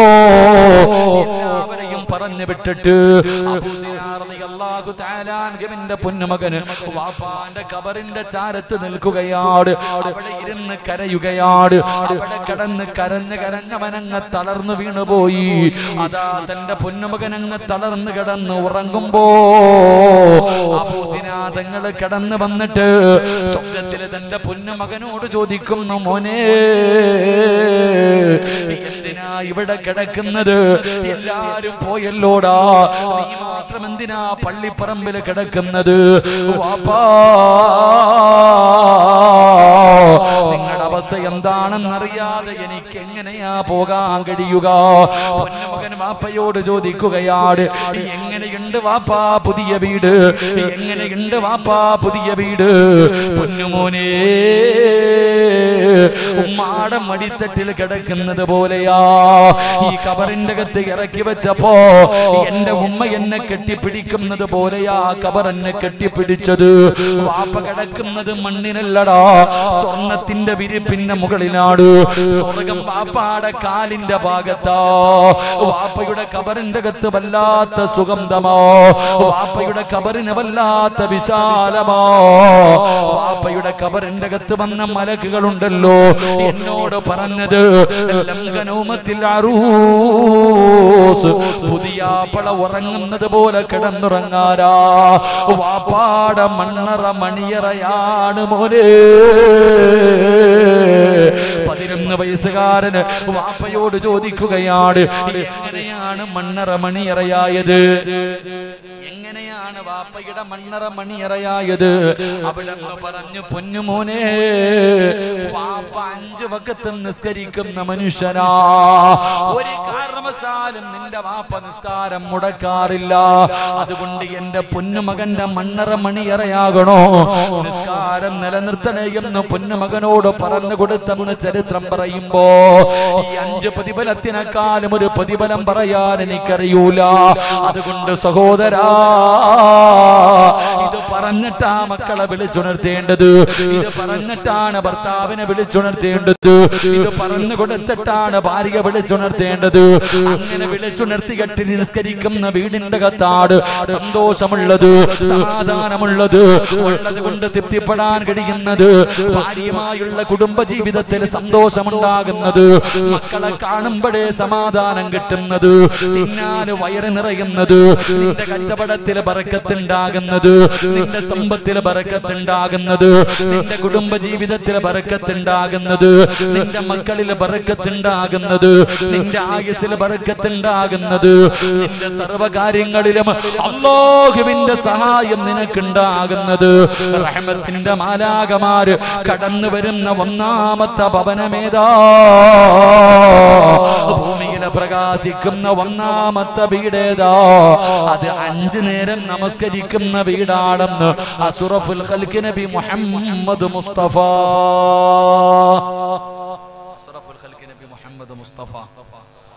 സല്ലല്ലാഹു അലൈഹി വസല്ലം അല്ലാഹു നമുക്ക് ഭാഗ്യം നൽകി അനുഗ്രഹിക്കുമാറാകട്ടെ. അതുകൊണ്ട് 5 നേരം നിസ്കരിച്ചു കഴിഞ്ഞാൽ നമ്മുടെ വീടിന്റെ അകത്ത് എല്ലാം ഉണ്ടാകും. സന്തോഷവും സമാധാനവും അള്ളാഹുവിന്റെ സഹായവും ബറക്കത്തും എല്ലാം നമ്മുടെ വീടിന്റെ അകത്തുണ്ടാകും. അള്ളാഹു നമുക്ക് നൽകി അനുഗ്രഹിക്കുമാറാകട്ടെ. അള്ളാഹു നൽകി അനുഗ്രഹിക്കുമാറാകട്ടെ.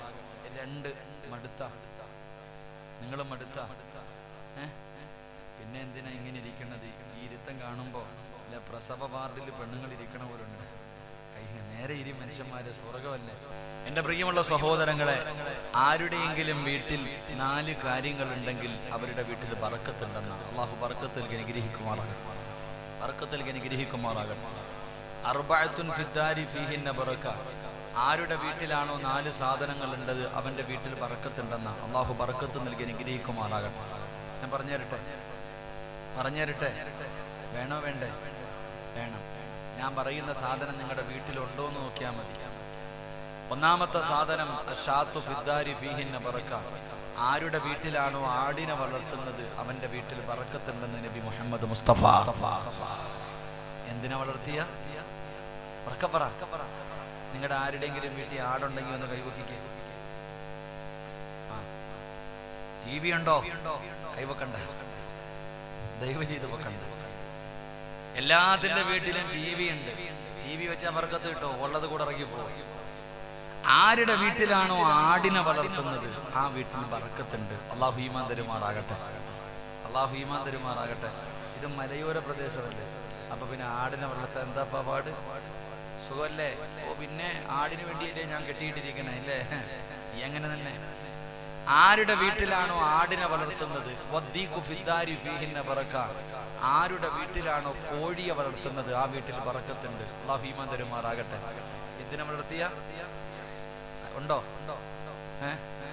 ഉണ്ടോ? പിന്നെ കോഴി. പെടക്കോഴിയാണോ പൂവൻകോഴിയാണോ എന്നോട് ചോദിക്കുന്നത്? അതെനിക്കറിയില്ല. ബറക്കത്തുള്ള ജീവിയാണ് കോഴി. കോഴിയെ വീട്ടിൽ വളർത്തണം. കോഴിയുടെ സ്വഭാവം കാണിക്കാതിരുന്നാൽ മതി. അല്ലാഹു കാത്തിരക്ഷിക്കുമാറാകട്ടെ. അപ്പൊ വീട്ടിൽ കോഴിയെ വളർത്തിയാൽ ബറക്കത്തുണ്ട്. 3 ആരുടെ വീട്ടിലാണോ ആട്ടുകല്ല്, അതിനിവിടെ എന്താ പറയുക? നമ്മള് ഈ പണ്ട് ഈ ദോശയൊക്കെ ഉണ്ടാക്കാൻ വേണ്ടി അരിയിട്ടിട്ട് ഇങ്ങനെ കല്ലിങ്ങനെ പിടിക്കില്ല. അപ്പൊ ഇങ്ങനെ ആക്കണ എന്താ പറയുക? കാര്യം മനസ്സിലായില്ല. ഉണ്ടോ? നിങ്ങളുടെ ആരുടെയെങ്കിലും വീട്ടിൽ ഗ്രൈൻഡർ അല്ല, ഗ്രൈൻഡർ കരണ്ടിന്റെ അല്ല, കല്ലിങ്ങനെ ആക്കണ ആരുടെയെങ്കിലും വീട്ടിൽ ഉണ്ടോ? ഒന്ന് ചോദിക്കേ. മക്കള് ചോദിക്കും, ഉമ്മ സാധനം എന്താണ്? വന്ന വഴി മറന്നില്ലേ സുമ? വന്ന വഴി മറന്നില്ലേ? മറക്കരുത്. നീ എവിടെ ചെന്നാലും വന്ന പട്ടിണി കിടന്ന പഴയ കാലം, അതിനകത്ത് ദോഷം ഉണ്ടാക്കി തിന്നാണ്ടാകുന്ന ടേസ്റ്റ് ലോകത്ത് വേറൊന്നിനും കിട്ടൂല. ഉമ്മ അതിനകത്ത് ഇരുന്നിട്ട് ഇങ്ങനെ, ഏത് പെണ്ണുങ്ങൾക്ക് പണ്ട് നടുവേദന ഉണ്ടായിരുന്ന നിന്റെ ഉമ്മ 5ഉം 6ഉം പറ്റതാ? ഉമ്മയ്ക്ക് നടുവേദന ഉണ്ടാവും, ഡിസ്കിന് തേയ്മാനം ഉണ്ടാവും. ഉമ്മ ഇങ്ങനെ ഇരുന്നിട്ട് അങ്ങോട്ട് ആട്ടിയിട്ട് നല്ല ശരീരത്തിനൊക്കെ നല്ല ആരോഗ്യ. പെണ്ണുങ്ങളൊക്കെ ഇങ്ങനെ ഇന്ന് എല്ലാം ഉമ്മമാരൊക്കെ ഇങ്ങനെ പിടിച്ചിട്ട് എന്താ ആർക്കാ ബ്ലോക്ക്? ഏതുമ്മായിക്കാ ബ്ലോക്ക്? ഒരു ഉമ്മായിക്കും ബ്ലോക്ക് ഇല്ല. നിനക്കിപ്പോ ഇതിന് മാത്രമേ പറ്റത്തുള്ളൂ. അതും കൂടെ മാറ്റിത്തരാൻ വല്ല മെഷീനും വന്നാ അതും കൂടെ നിങ്ങൾ പറ്റും. ആരുടെ വീട്ടിലാണോ ആട്ടുകല്ലുള്ളത് ആ വീട്ടിൽ ബറക്കത്തുണ്ട്. അല്ലാഹു ഈമാൻ തരുമാറാകട്ടെ. 4 ഈ മണ്ണ് കൊണ്ടുണ്ടാക്കിയ കറിച്ചട്ടി നിങ്ങളുടെ വീട്ടിൽ ഉണ്ടോ? ഉണ്ടോ താത്താമാരെന്ന് കൈവക്കിക്കെ? ഇവിടെ ചട്ടി ഇഷ്ടം പോലെ ഉണ്ട് കേട്ടാ. കാരണം ഇപ്പത്തെ പുതിയ മോഡൽ ചട്ടിക്കകത്ത് വെക്കല മണ്ണ് കൊണ്ടുണ്ടായ ഈ 4 സാധനം രാവിലെ ഇവിടെ മാർക്കറ്റുള്ള ഇവിടെ അടുത്ത മാർക്കറ്റ് ഏതാ? പാടിച്ചാലും മാർക്കറ്റിൽ പോകണം. ഒരാട്, ഒരു ചെറിയ ആട്ടിൻകുട്ടി, വലിയ പെരുന്നാളൊക്കെ വരെയല്ലേ, ഒരാട്ടിൻകുട്ടിയെ വാങ്ങണം. 2-3 ചെറിയ കോഴിക്കുഞ്ഞുങ്ങളെ വാങ്ങണം. ഒരാട്ടുകല്ല് വാങ്ങണം. പിന്നെ ചട്ടി വീട്ടിയുണ്ട്. ഇതെല്ലാം കൂടെ കൊണ്ട് നിന്റെ വീട്ടിൽ ചെയ്യും. അപ്പൊ അള്ളാഹു നിനക്ക് ബറക്കത്ത് തരും. അള്ളാഹു ഈമാൻ തരുമാറാകട്ടെ. അള്ളാഹു ഈമാൻ തരുമാറാകട്ടെ. എന്റെ പ്രിയമുള്ള സഹോദരങ്ങളെ, 2 അള്ളാഹുവിന്റെ മലക്കുകൾക്ക് പരിചയമുള്ള, അള്ളാഹുവിന്റെ മലക്കുകൾ കാണാൻ ഇറങ്ങി വരുന്ന രണ്ടാമത്തെ വീട് ഏതാണ്? അള്ളാഹുവിന്റെ പ്രവാചകൻ സ്വല്ലല്ലാഹു അലൈഹി വസല്ലമ തങ്ങൾ പറയുകയാണ്, വീട് പ്രകാശിപ്പിക്കുന്ന രണ്ടാമത്തെ കാര്യം എന്തെന്നറിയുമോ?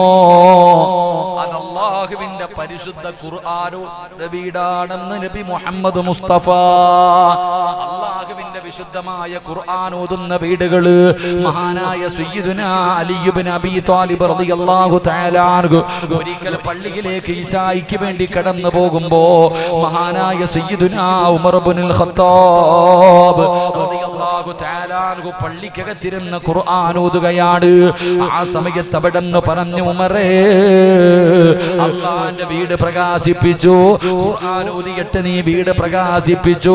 ഇതുപോലെ അല്ലാഹു നിന്റെ ദുനിയാവും ആഖിറവും പ്രകാശിപ്പിക്കട്ടെ എന്ന് ദുആ ചെയ്തതായി ചരിത്രം പറയുമ്പോ എന്റെ പ്രിയമുള്ളവരോട് എനിക്ക് പറയാനുള്ളത്, അല്ലാഹുവിന്റെ പരിശുദ്ധമായ ഖുർആൻ ഏത് വീടിന്റെ അകത്താണോ ഓതുന്നത് ആ വീട് പ്രകാശിക്കുമെന്നാണ്. ആ വീടാണ് മലക്കുകൾക്ക് പരിചയമുള്ളത്. ആ വീടാണ് മലക്കുകൾ കാണാൻ വരുന്നത്.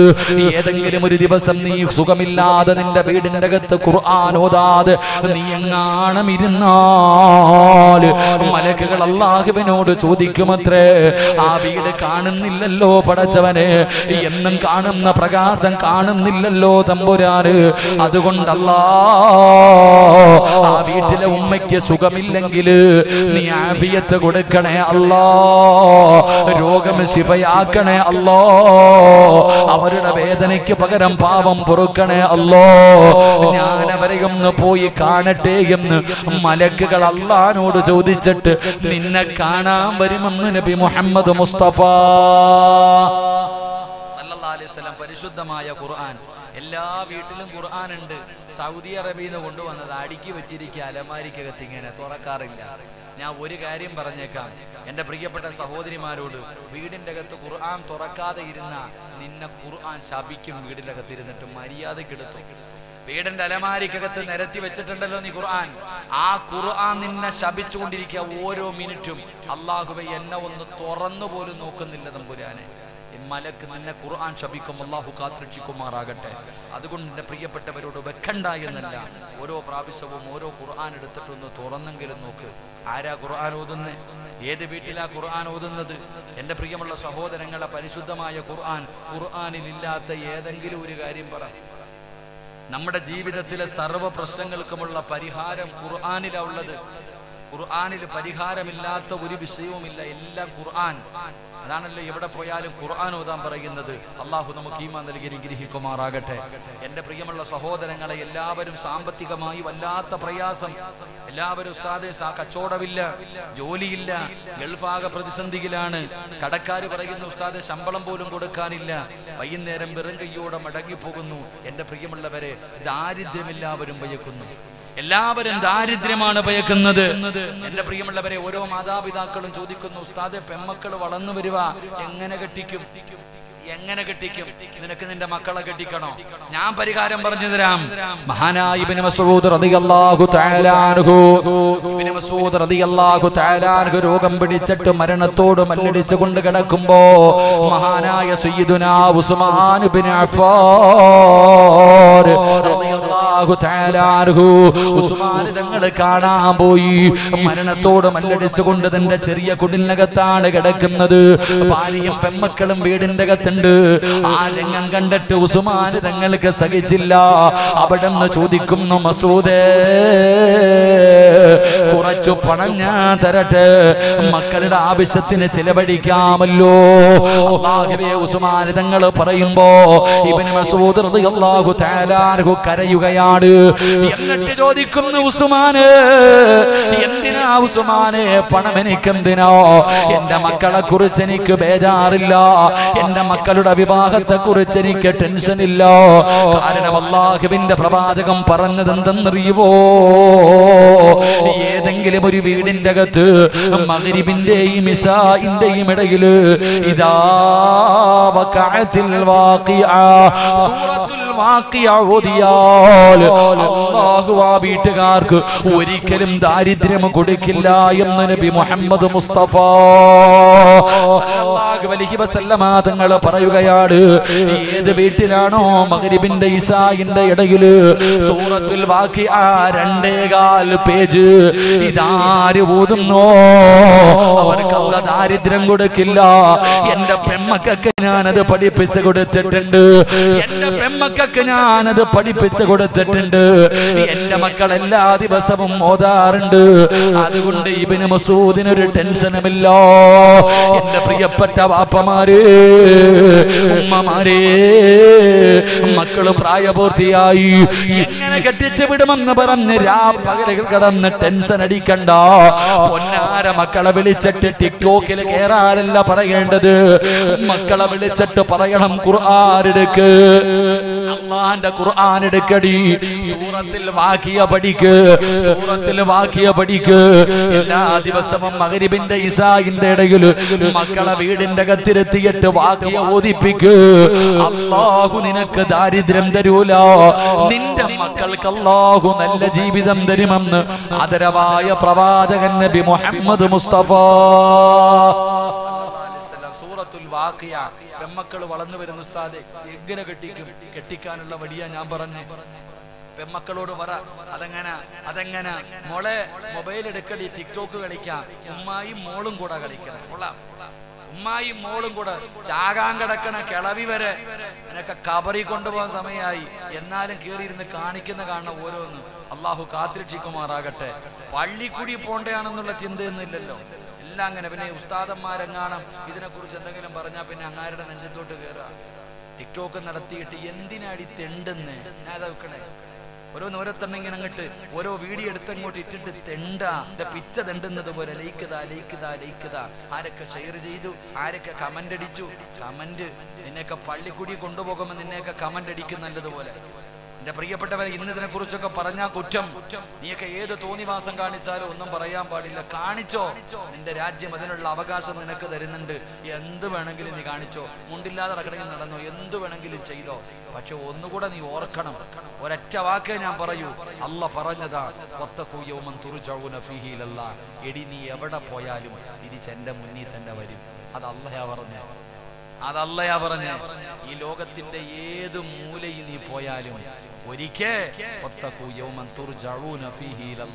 എന്റെ മുന്നിൽ നിന്നെ കൊണ്ടുവരും. അള്ളാഹു കാത്തുരക്ഷിക്കുമാറാകട്ടെ. അതുകൊണ്ട് എന്റെ പ്രിയപ്പെട്ടവരോട് പറ, പെമ്മക്കൾക്ക് പഠിപ്പിച്ചു കൊടുക്ക് സൂറത്തുൽ വാഖിഅ പഠിപ്പിച്ചു കൊടുക്ക്, എന്നിട്ട് ഓദിപ്പിക്ക്. നീ ഒരു ടെൻഷനും വേണ്ട, നിന്റെ മക്കളുടെ വിവാഹം അള്ളാഹു നടത്തിത്തരും. അള്ളാഹു നിനക്ക് ദാരിദ്ര്യം തരില്ല എന്ന് നബിയുനാ റസൂലുള്ളാഹി. എല്ലാവർക്കും പേടി, ഉസ്താദ് ജോലി പോകുമോ, വീട് വിൽക്കേണ്ടി വരുമോ, കച്ചവടം തകർന്നു പോകുമോ? എല്ലാവർക്കും ടെൻഷൻ. പരിഹാരം വേണോ? ഒരു ടെൻഷനും വേണ്ട. അള്ളാഹു നൽകിയിരിക്കുന്ന നിഅമത്തുകൾ മുഴുവനും മരിക്കുവോളം അള്ളാഹു നിലനിർത്തി തരണമെങ്കിൽ ഖുർആനിലെ ഒറ്റ ആയത്ത് ഓതിയാ മതി എന്ന് നബി മുഹമ്മദ് മുസ്തഫ. പറ, നിന്റെ കയ്യും കണ്ണും കാലും കരളും കിഡ്നിയും ഇതൊക്കെ പോയാ പിന്നെ എന്ത് വിലയെ നിനക്കുള്ള? എന്നെന്താ വേണ്ട? കെട്ടിവെക്ക് പോലും വേണ്ടല്ലോ, ഭാര്യക്കും മക്കൾക്കും പോലും വേണ്ട. കിടക്കുന്ന മലമൂത്ര വിസർജനം നടത്തുന്ന ഒരു അവസ്ഥ വന്നാൽ കൂടെ കിടന്നവള് നോക്കി മടുത്തു, തീരാൻ ദുആ ചെയ്യാൻ. സ്വന്തം മക്കൾ പള്ളി വന്നിട്ട് ഖത്തീബിനോട് പറയുന്നു, ഒന്ന് ദുആ ചെയ്യാൻ തീരാൻ. അള്ളാഹു കാത്തുരക്ഷിക്കുമാറാകട്ടെ. അള്ളാഹു നൽകിയിരിക്കുന്ന നിഅമത്ത്, ഈ നിഅമത്തുകൾ മുഴുവനും മരിക്കുവോളം നിലനിൽക്കണമെങ്കിൽ ഖുർആനിലെ ഒറ്റ ആയത്ത് ഓതിയാ മതി. അള്ളാഹു ഭാഗ്യം തരുമാറാകട്ടെ. വേണമെന്നുള്ളവര് കൈവെക്ക്, വേണമെങ്കിൽ പൊക്കിയാൽ മതി, എനിക്കൊരു നിർബന്ധമില്ല. നീ കിടന്ന് മലമൂത്ര വിസർജനം നടത്താൻ നീ വലിച്ചു വെക്കുന്ന അതൊക്കെ അള്ളാഹു കാത്തുരക്ഷിക്കുമാറാകട്ടെ. ഓതുവോ? ഉറക്കപ്പറ ഓതുവോ? അള്ളാഹു നൽകിയിരിക്കുന്ന നിഅമത്തുകൾ മുഴുവനും നിലനിൽക്കണം. അള്ളാഹു നിലനിർത്തി തരുമാറാകട്ടെ. എന്റെ പ്രിയമുള്ളവരെ, അല്ലാഹുവിന്റെ പ്രവാചകൻ സ്വല്ലല്ലാഹു അലൈഹി വസല്ലമ തങ്ങൾ പറയുകയാ, പരിശുദ്ധമായ ഖുർആനിൽ പരിഹാരമില്ലാത്ത ഒന്നുമില്ല. എന്റെ പ്രിയമുള്ളവരെ, പൈശാചികമായ ഉപദ്രവങ്ങൾ നിന്റെ വീട്ടിൽ നിന്ന് മാറണമെങ്കിൽ സൂറത്തുൽ ബഖറയാണ് ഓതേണ്ടത്. ഖബറിന്റെ അകത്ത് പ്രകാശം കിട്ടണമെങ്കിൽ സൂറത്തുൽ മുൽക്കാണ് ഓതേണ്ടത്. അല്ലാഹുവേ, ഹജ്ജ് ചെയ്ത പ്രതിഫലം കിട്ടണമെങ്കിൽ സൂറത്തുൽ സജദയാണ് ഓതേണ്ടത്. മരിച്ചവരുടെ ഖബറിന്റെ അകത്ത് 40 ദിവസം രക്ഷ കിട്ടണമെങ്കിൽ ഓതേണ്ടത് സൂറത്തുൽ യാസീനാണ്. എന്റെ പ്രിയമുള്ളവരെ, ഏതു മാറാത്ത രോഗങ്ങൾക്കും ഖുർആനിൽ മരുന്നുണ്ട്. ഏത് മാറാ രോഗമാകട്ടെ, ഏത് രോഗത്തിനും ഖുർആനിൽ 7 ആയത്തുകളുണ്ട്. ശിഫാഇന്റെ 7 ആയത്തുണ്ടല്ലോ, അത് ഏത് രോഗത്തിനുമുള്ള മരുന്നാണ്. ഉസ്താദേ, വീടില്ല ഉസ്താദ്, വീടിന്റെ പണി നടക്കുന്നില്ല ഉസ്താദ്. എന്റെ പ്രിയപ്പെട്ടവരെ, ലീലാഫി ഖുറൈശിൻ എന്ന് പറയുന്ന സൂറത്ത് വീട് കിട്ടാനുള്ള സൂറത്താണ്. എന്റെ പ്രിയമുള്ളവരെ, ഇല്ലാത്തതൊന്നുമില്ല. ഏത് തലതിരിഞ്ഞവനെയും നന്നാക്കാൻ ഖുർആനിൽ സൂറത്തുണ്ട്. ഏത് തലതിരിഞ്ഞവനെയും എത്ര വൃത്തികെട്ടവനെയും നന്നാക്കാൻ അല്ലാഹുവിന്റെ പരിശുദ്ധമായ ഖുർആനിൽ സൂറത്തുണ്ടല്ലോ. എന്റെ പ്രിയപ്പെട്ട പെങ്ങളെ, സ്വർഗം വേണമെന്ന് ആഗ്രഹിക്കുന്നവരാട് എല്ലാവരും സ്വർഗത്തിൽ പോകാൻ ആഗ്രഹിക്കുന്നവരാ. എങ്കിലും മഹാനായ നബി മുഹമ്മദ് മുസ്തഫ സ്വല്ലല്ലാഹു അലൈഹി വസല്ലമ തങ്ങൾ ഒരിക്കൽ അല്ലാഹുവിന്റെ പ്രവാചകൻ തന്റെ സ്വഹാബത്തിന്റെ മുന്നിലേക്ക് കടന്നു വന്നു. എന്നിട്ട് പറഞ്ഞു, സ്വഹാബ, ഖുർആനിലെ ഒരു സൂറത്തോത് സഹാബ. അല്ലാഹുവേ, സ്വഹാബികൾ ഖുർആനിലെ ഒരു ചെറിയ സൂറത്തോതാൻ തുടങ്ങി. അല്ലാഹുവേ, പ്രവാചകൻ കരയാൻ തുടങ്ങി. മുത്തുനബി ഇരുന്ന് കരയുകയാണ്. റസൂലുള്ള കരയുന്നത് കണ്ടപ്പോ സഹാബികളും കൂടെ ഇരുന്ന് കരയാൻ തുടങ്ങി. ഓതി കഴിഞ്ഞപ്പോ കരയാത്ത സ്വഹാബികളോട് അല്ലാഹുവിന്റെ റസൂൽ ചോദിച്ചു, സഹാബ, നിങ്ങൾ എന്തേ കരയാത്തത്? ഞങ്ങൾക്ക് കരച്ചിൽ വരുന്നില്ല നബിയേ. അല്ലാഹുവിന്റെ പ്രവാചകൻ പറഞ്ഞു, രണ്ടാമത് മോദാർ. സഹാബികൾ അവിടെ നിന്ന് സൂറത്തോതാൻ തുടങ്ങി. മുത്തുനബി കരയാൻ തുടങ്ങി. സഹാബാക്കളിൽ പലരും ഇരുന്ന് കരയുകയാണ്. കരയാത്തവരോട് ചോദിച്ചു, നിങ്ങൾ എന്തേ കരയാത്തത്? ഞങ്ങൾക്ക് കരച്ചിൽ വരുന്നില്ല നബിയേ. അല്ലാഹുവിന്റെ പ്രവാചകൻ അവിടെ നിന്ന് പറഞ്ഞു, സ്വഹാബ, ഈ സൂറത്ത് ഓതുമ്പോൾ കരയണേ സഹാബ. ഈ സൂറത്ത് ഓതുമ്പോൾ കരയണം സഹാബ.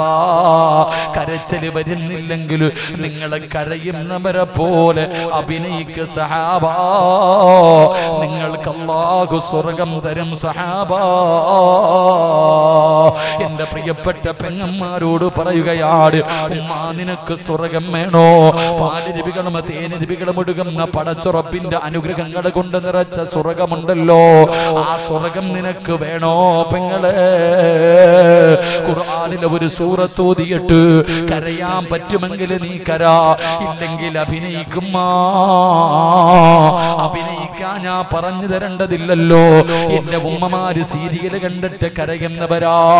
എന്റെ പ്രിയപ്പെട്ട ഉമ്മമാര് സീരിയൽ കണ്ടിട്ട് കരയുന്നവരാ.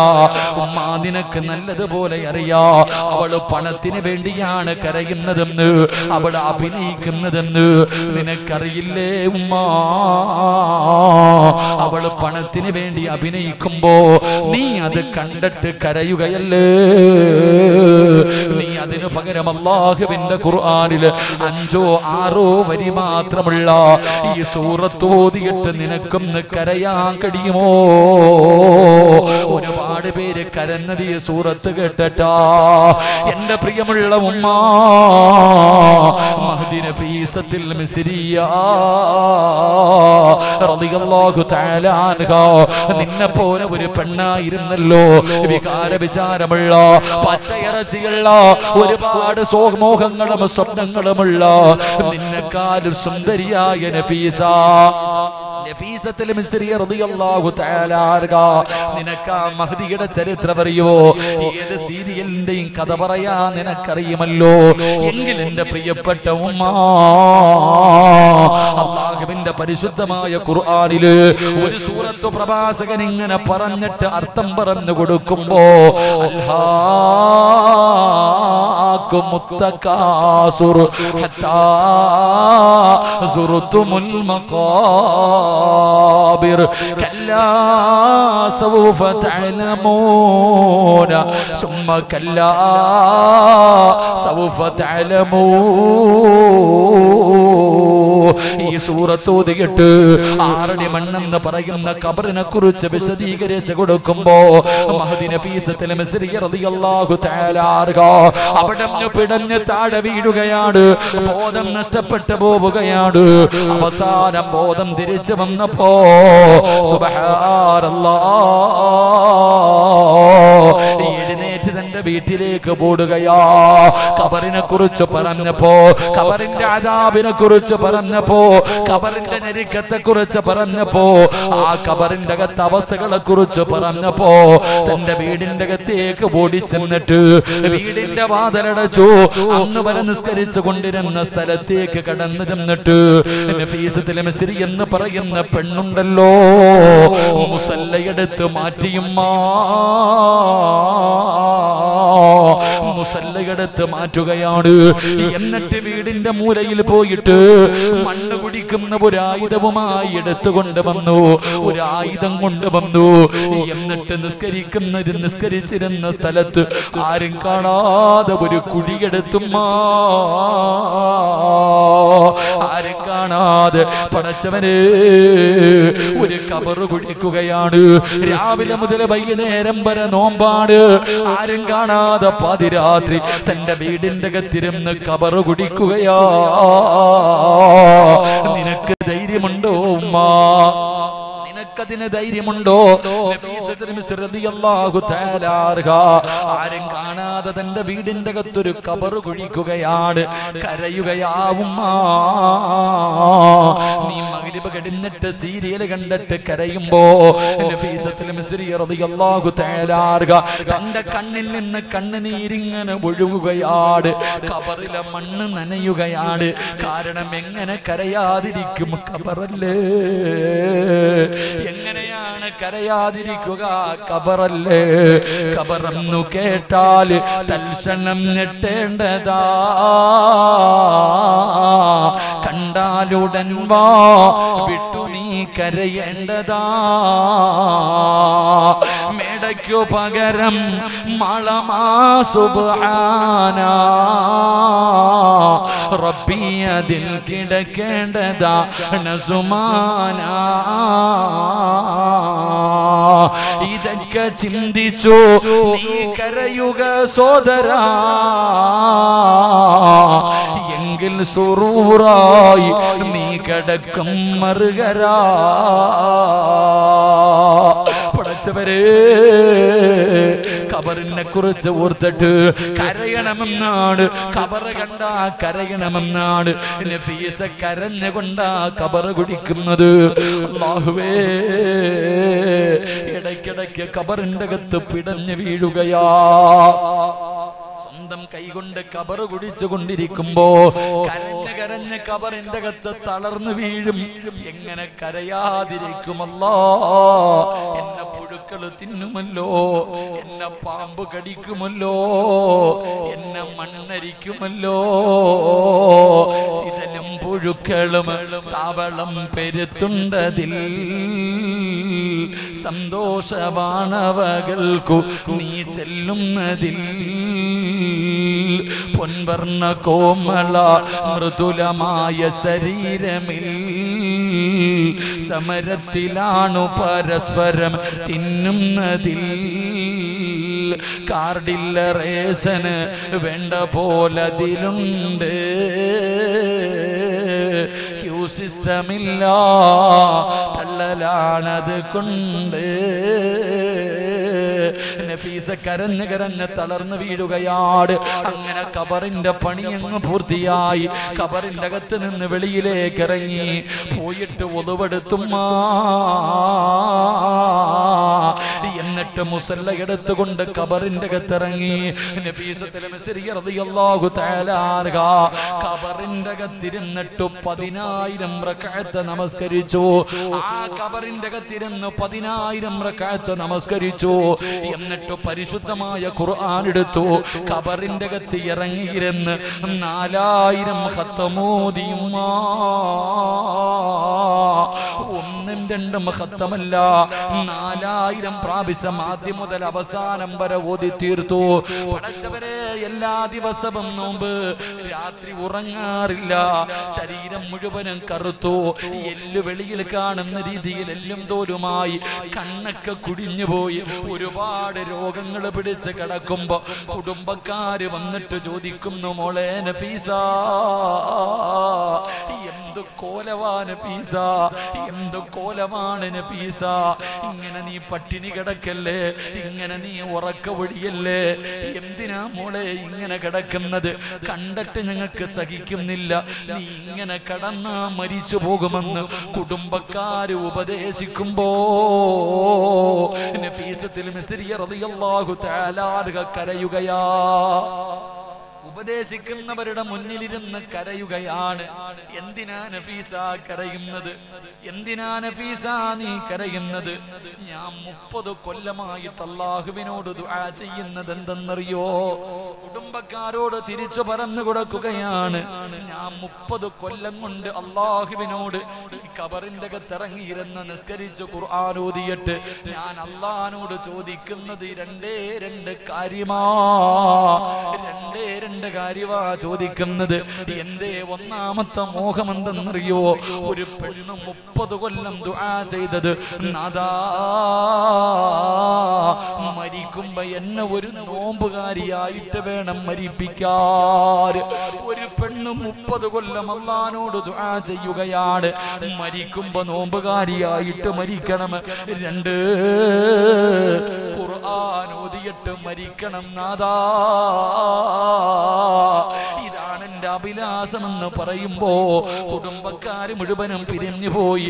അവസാനം തന്റെ മരണം അടുത്ത് വന്നപ്പോ നഫീസത്തുൽ മിസ്രി റളിയല്ലാഹു തആല അൻഹ സ്വന്തമായിട്ട് പോയിട്ട് മയ്യത്ത് കുളിച്ചു. എന്നിട്ട് കഫൻ തുണിയും കയ്യിൽ പിടിച്ചുകൊണ്ട് കുടിച്ചിട്ട ഖബറിന്റെ ചാരത്ത് പോയി കിടന്നു. പെങ്ങളെ, അതാ വീടിന്റെ കവാടത്തിൽ മലക്കുൽ മൗത്ത് അസ്റായീൽ അലൈഹിസ്സലാം വന്നിട്ട് അവിടെന്ന് വിളിക്കുന്നു, നഫീസ, അല്ലാഹു നിന്നോട് സലാം പറഞ്ഞിരിക്കുന്നു നഫീസ. അവിടെന്ന് സലാം പറഞ്ഞിട്ട് ചിരിക്കുന്ന മുഖത്തോടെയാണ് മലക്കുൽ മൗത്ത് കടന്നു വന്നത്. പടച്ചവനെ, മരിക്കുന്ന ദിവസം നോമ്പുകാരിയാട്, മരിക്കുന്ന ദിവസം നോമ്പുകാരിയാട്. 30 കൊല്ലം അല്ലാഹുവിനോട് കരഞ്ഞു ചോദിച്ചിട്ട് കൊടുത്തതാവുമോ? എന്നിട്ടോ മലക്കുകൾ അവിടെ നിന്ന് റൂഹ് പിടിക്കാൻ തുടങ്ങി. നഫീസയുടെ രണ്ടാമത്തെ ആഗ്രഹം ഖുർആൻ ഓതി മരിക്കണമെന്നാണ്. അല്ലാഹുവിന്റെ ഖുർആൻ ഓതിയിട്ട് മരിക്കണമെന്നാണ്. റബ്ബേ, ഏതായത്താ ഓതിയതെന്നറിയോ? ഏതായത്താണ്? അല്ലാഹുവിന്റെ പരിശുദ്ധമായ ഖുർആൻ എടുത്തിട്ട് ലഹും ദാറുസ്സലാം, ലഹും ദാറുസ്സലാം ഇൻദ റബ്ബിഹിം വഹും വലിയുഹും ബിമാ കാനൂ യഅമലൂൻ. അല്ലാഹുവിന്റെ ഖുർആനിലെ സ്വർഗ്ഗത്തിന്റെ ആയത്ത് ഓതിയിട്ട് പച്ചപ്പറവയെ പോലെ റബ്ബിന്റെ സ്വർഗ്ഗത്തിലേക്ക് പറന്നു പോയെന്ന് ചരിത്രം പറയുമ്പോ നീ കരയണമെന്ന് സിറാജ് പറയുന്നില്ല. നിനക്കും അഭിനയിച്ചുകൂടെ? കരയുന്നവരെ പോലെ നിനക്കും അഭിനയിച്ചുകൂടെ? അല്ലാഹു നിനക്ക് സ്വർഗ്ഗം തരുമെന്ന് ആദരവായ പ്രവാചകൻ നബി മുഹമ്മദ് മുസ്തഫ ഖുർആനിലെ ഒരു സൂറത്ത്. ഈ സൂറത്ത് ഓതുന്ന സമയത്ത് ഒന്നുകിൽ കരയുക അല്ലെങ്കിൽ അഭിനയിക്കുക. അഭിനയിച്ച അല്ലാഹ് നിനക്ക് സ്വർഗം തരുമെന്ന് നബി മുഹമ്മദ് മുസ്തഫ. നീ കരയാൻ നമ്മളെ കൊണ്ട് എന്തായാലും പറ്റൂല. ഈ സൂറത്ത് ഓതുന്ന സമയത്ത് നമ്മളെ കൊണ്ട് കരയാൻ പറ്റൂല, നമുക്ക് അഭിനയിക്കാം. അതിനാരും പഠിപ്പിച്ചു തരണ്ടല്ലോ. എല്ലാം സിനിമാ താരങ്ങളെ പോലും വെല്ലുന്ന രീതിയിലുള്ള അഭിനയമാണ്. സിനിമയിലല്ല അഭിനയിക്കേണ്ടത്, ജീവിതത്തിൽ അഭിനയിക്കുക. കരയുന്നവരെ പോലെ അഭിനയിക്കുക. അള്ളാഹു നിനക്ക് സ്വർഗം തരുമെന്ന് നബിയുനാ റസൂലുള്ളാഹി. അപ്പൊ ഇൻഷാ അല്ലാഹ് ആ സൂറത്ത് ഓതുമെന്ന് നിയ്യത്ത് ചെയ്യുന്നവരൊക്കെ കൈപൊക്ക്. പൊക്കിക്കേ. പൊക്കാത്തവരെ ഞാനൊന്ന് കാണട്ടെ. ആ കൈപൊക്കാത്ത മനുഷ്യനെ ഒന്ന് കാണട്ടെ. ഓനല്ല കൊടുക്കുന്ന പ്രതിഫലം പറഞ്ഞിട്ട് ഇനി എന്തുകൊണ്ട് കൈപൊക്കിക്കോ. കൈപൊക്കാത്തവനുള്ള പ്രതിഫലം നിങ്ങൾ നോക്കിക്കോണം. ആരാണ് കൈപൊക്കാത്തെന്ന് നോക്കിക്കോണം. അവക്കുള്ള പ്രതിഫലം കേട്ടോ. ആ കൈ പൊക്കാത്തവൻ ഒറ്റ സൂറത്തോതിയ സ്വർഗം തരുമെന്ന് പറഞ്ഞിട്ട് പോലും മോദാ മനസ്സില്ലാത്തവൻ കേട്ടോ, ആ കൈ പൊക്കാത്ത മഹാന് അല്ലാഹു ഒരു പ്രതിഫലം തരും. ഈ ലോകത്ത് നീ എവിടെ കിടന്നു മരിച്ചാലും ആര് നിനക്ക് ലാ ഇലാഹ ഇല്ലല്ലാഹ് പറഞ്ഞു തന്നാലും പറയാൻ നിന്റെ നാവ് പൊങ്ങത്തില്ലെന്ന് നബി മുഹമ്മദ് മുസ്തഫ. ഇവരൊറ്റ പ്രതിഫലം നിനക്കുള്ളൂ. അവന് മതവിളകി ആര വന്നാലും നെഞ്ചു വിരിച്ചിരിക്കണം എന്നുള്ള ചിന്തയല്ലേ. അള്ളാന്റെ ഖുർആനിലെ ഒരൊറ്റ സൂറത്തോതിയ സ്വർഗം കിട്ടുമടാ എന്ന് പറഞ്ഞിട്ട് പോലും ഓതാ മനസ്സില്ലാത്ത നിന്റെ അവസാന വാക്ക് അല്ലാഹ് തന്നെ പറയുന്നുണ്ട്. വശഹിദു അലാ അൻഫുസിഹിം അന്നഹും കാനൂ കാഫിരീൻ. ചാകാൻ കിടക്കുമ്പോ ആരെങ്കിലും വന്ന് അടുത്ത് വന്ന് ലാ ഇലാഹ ഇല്ലല്ലാഹ് പറഞ്ഞു തരുമ്പോ നീ തന്നെ വിളിച്ചു പറയും, ഞാൻ ചാകുന്നത് കാഫിറായിട്ടാ, ഞാൻ ചാകുന്നത് കാഫിറായിട്ടാ എന്ന് നിന്റെ നാവ് കൊണ്ട് പറഞ്ഞിട്ടേ മരിക്കൂ എന്ന് അള്ളാഹുവിന്റെ വിശുദ്ധ ഖുർആൻ. അള്ളാഹു കാത്തിരക്ഷിക്കുമാറാകട്ടെ. അള്ളാഹു കാത്തിരക്ഷിക്കുമാറാകട്ടെ. ഇനി പറ, സൂറത്ത് ഓതുവോ? കൈവക്കിക്കേ. ആ, എവിടെ കൈവക്കാനാ? ചോറ് വിളമ്പുമല്ലേ? ബിരിയാണി അപ്പ കൊടുക്കണേ. ആ, ബിരിയാണി താഴെ വീടണ്ട. അതെന്തപ്പാ? എവിടെ പോയാലും ദുആയിക്ക് ശേഷവാ ജീരണി. ഇവിടെ എന്താ ദുആയിക്ക് മുമ്പാ? ആ, പിന്നെ പെണ്ണുങ്ങൾക്ക് ആയതുകൊണ്ടായിരിക്കില്ലേ. ഇൻഷാ അല്ലാഹ്, അൽഹംദുലില്ലാഹ്. അൽഹാകുമുത് തകാസുർ ഹത്താ സുർതുമുൽ മഖാബിർ കല്ലാ സൗഫ തഅലമൂന സുമ്മ കല്ലാ സൗഫ തഅലമൂൻ കല്ലാ ലൗ തഅലമൂന ഇൽമൽ യഖീൻ ലതറവുന്നൽ ജഹീമ സുമ്മ ലതറവുന്നഹാ ഐനൽ യഖീൻ സുമ്മ ലതുസ്അലുന്ന യൗമഇദിൻ അനിൻ നഈം. സൂറത്തു തകാസുർ ഓതുമ്പോൾ കരയണം, അല്ലെങ്കിൽ കരയുന്നവരെ പോലെ അഭിനയിക്കണം. അല്ലാഹു നിനക്ക് സ്വർഗ്ഗം തരുമെന്ന് നബി മുഹമ്മദ് മുസ്തഫ. മുഹമ്മദ് മുസ്തഫ. അള്ളാഹു നമുക്ക് ഈമാൻ നൽകി അനുഗ്രഹിക്കുമാറാകട്ടെ. അള്ളാഹു നൽകിയിരിക്കുന്ന എല്ലാ നിഅമത്തുകളും മരിക്കുവോളം നിലനിൽക്കണം. മരിക്കുന്ന കാലം വരെ നിലനിൽക്കണമെങ്കിൽ ഖുർആനിലെ ഒരു ആയത്ത് ഓതണം. ഓതുവോ? വേണ്ടേ? വേണ്ടെങ്കിൽ വേണ്ട, എനിക്ക് നിർബന്ധമൊന്നുമില്ല. ഓതുവോ? ഇല്ലേ? വേണോ? വേണ്ടേ? ഇൻഷാ അല്ലാഹ് ഉറക്കെ പറ. പോരാ, ഇൻഷാ അല്ലാഹ് പറ. അല്ലാഹുവേ, ഈ ഇൻഷാ അല്ലാഹ് പറയുന്ന ശബ്ദത്തിൽ മരിക്കുന്ന സമയത്ത് ഉറക്ക ലാ ഇലാഹ ഇല്ലല്ലാഹ് പറഞ്ഞു മരിക്കാൻ ഭാഗ്യം കൊടുക്കണേ അല്ലാഹ്. ഇനി ഇൻഷാ അല്ലാഹ് പറ. ഓ, ആവശ്യമില്ലാത്ത രാഷ്ട്രീയക്കാരന്മാർക്ക് വേണ്ടി ഇതിനെക്കാളും വിളിച്ചില്ലേ? ഒരു നല്ല വിളി ഇൻഷാ അല്ലാഹ്. അൽഹംദുലില്ലാഹ്. അല്ലാഹു ഭാഗ്യം തരുമാറാകട്ടെ. അല്ലാഹു ഭാഗ്യം തരുമാറാകട്ടെ. എൻ്റെ പ്രിയമുള്ള സഹോദരങ്ങളെ, മൂന്നാമത്തെ ഭവനമേത അല്ലാഹുവിന്റെ മലക്കുകൾ കാണാൻ വരുന്ന മൂന്നാമത്തെ വീട്. അപ്പൊ ഒരായത്ത് വേണ്ടേ? എന്തൊക്കെ പറയാന്ന് പറഞ്ഞു ഞാൻ പറഞ്ഞു. നിങ്ങൾക്ക് ഓർമ്മയുണ്ടോ നോക്കട്ടെ. 3-4 കാര്യങ്ങൾ ഞാൻ പറയാമെന്ന് പറഞ്ഞു. ഏതൊക്കെയാ? സ്വന്തം ഫോൺ നമ്പർ പോലും കാണാതെ അറിയാത്ത ആൾക്കാരോടെ ഞാനിത് ചോദിക്കുന്നത്. എടാ, എല്ലാവർക്കും ഓർമ്മക്കുറവാണ്. എല്ലാവർക്കും ഓർമ്മക്കുറവ്. ആണുങ്ങളൊക്കെ കാലി കിടക്കണ ചെരുപ്പിൽ നോക്കിക്കേ.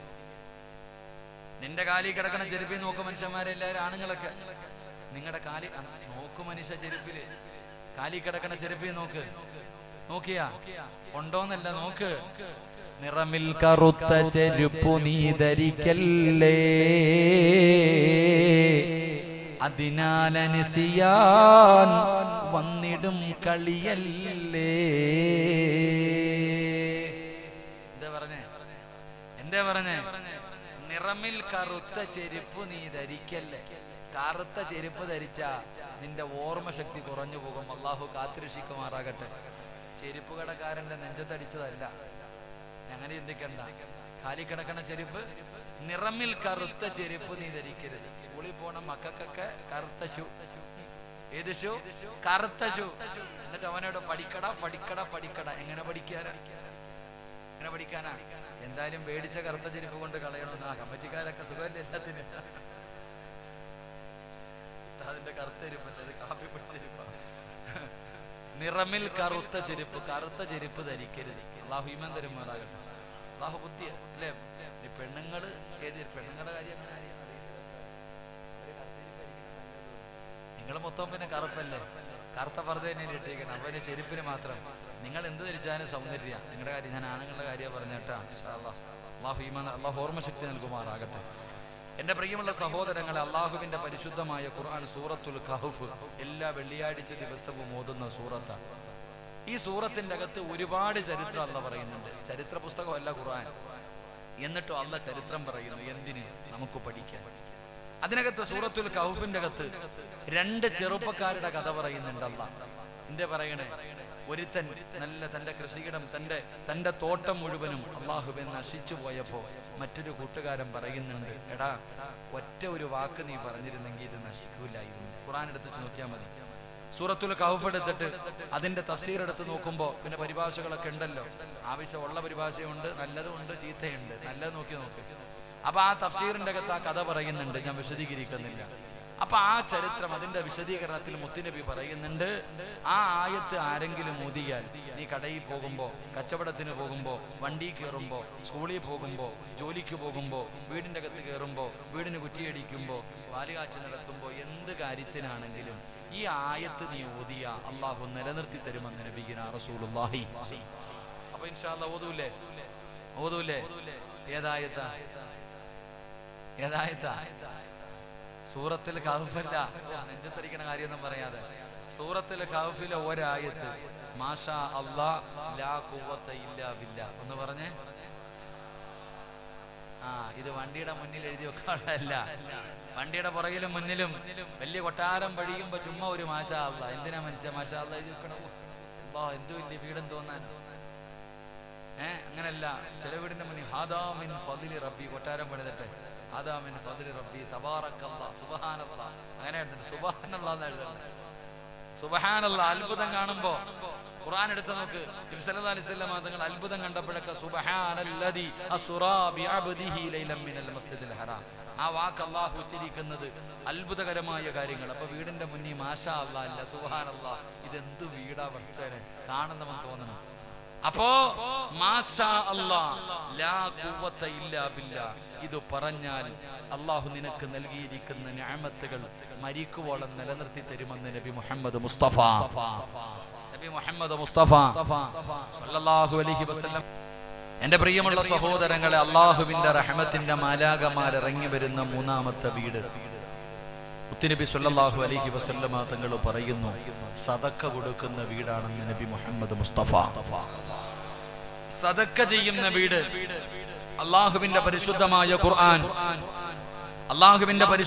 ഖുർആൻ പറയുന്നു, വല്ലദീന തബവ്വഉദ്ദാറ വൽ ഈമാന മിൻ ഖബ്ലിഹിം യുഹിബ്ബൂന മൻ ഹാജറ ഇലൈഹിം വലാ യജിദൂന ഫീ സുദൂരിഹിം ഹാജതൻ മിമ്മാ ഊതൂ ويؤثرون على أنفسهم ولو كان بهم خصاصة ومن يوق شح نفسه فأولئك هم المفلحون. പരിശുദ്ധമായ ഖുർആൻ ഒരു വീടിനെ കുറിച്ച് പറഞ്ഞതാണ്. ഒരു വീടിനെ കുറിച്ച് മഹാനായ അബൂ തൽഹ റളിയല്ലാഹു തആല അൻഹുവിന്റെ വീടിനെ കുറിച്ച് പരിശുദ്ധമായ ഖുർആനിൽ ഇറങ്ങിയ ആയത്താണ്. എന്റെ പ്രിയമുള്ളവരെ, ആ സ്വഹാബി സദഖ കൊടുത്തപ്പോഴാണ് റഹ്മത്തിന്റെ മാലാഖമാര് കടന്നു വന്നത്. അതുകൊണ്ട് എന്റെ പ്രിയപ്പെട്ട മാതാപിതാക്കളോട്, സഹോദരങ്ങളോട്, സഹോദരിമാരോട്, അൽഹംദുലില്ലാഹ് നിങ്ങളുടെ നാട്ടിൽ അല്ലാഹുവിന്റെ ഇൽമു പഠിപ്പിക്കുന്ന ഒരു മദ്രസ പടച്ചവനെ ഒരാൾ പണിത് കൊടുത്തു. മനോഹരമായ മദ്രസ. നാളെ മുതൽ അതിൽ വിദ്യാർത്ഥികൾ പഠിക്കാൻ തുടങ്ങുകയാണ്. പക്ഷേ ഈ ഭൂമി വാങ്ങിയതിൽ 5 ലക്ഷം രൂപ കടമാണ്. 5 5 ലക്ഷം രൂപ കടമാണ്. ആ കടത്തിലാണ് മക്കളിരുന്ന് പഠിക്കുന്നത്. എന്റെ പ്രിയമുള്ളവര്, നിങ്ങളെ കൊണ്ട് കഴിയുന്ന സഹായം നിങ്ങൾ ചെയ്തു കൊടുക്കണേ.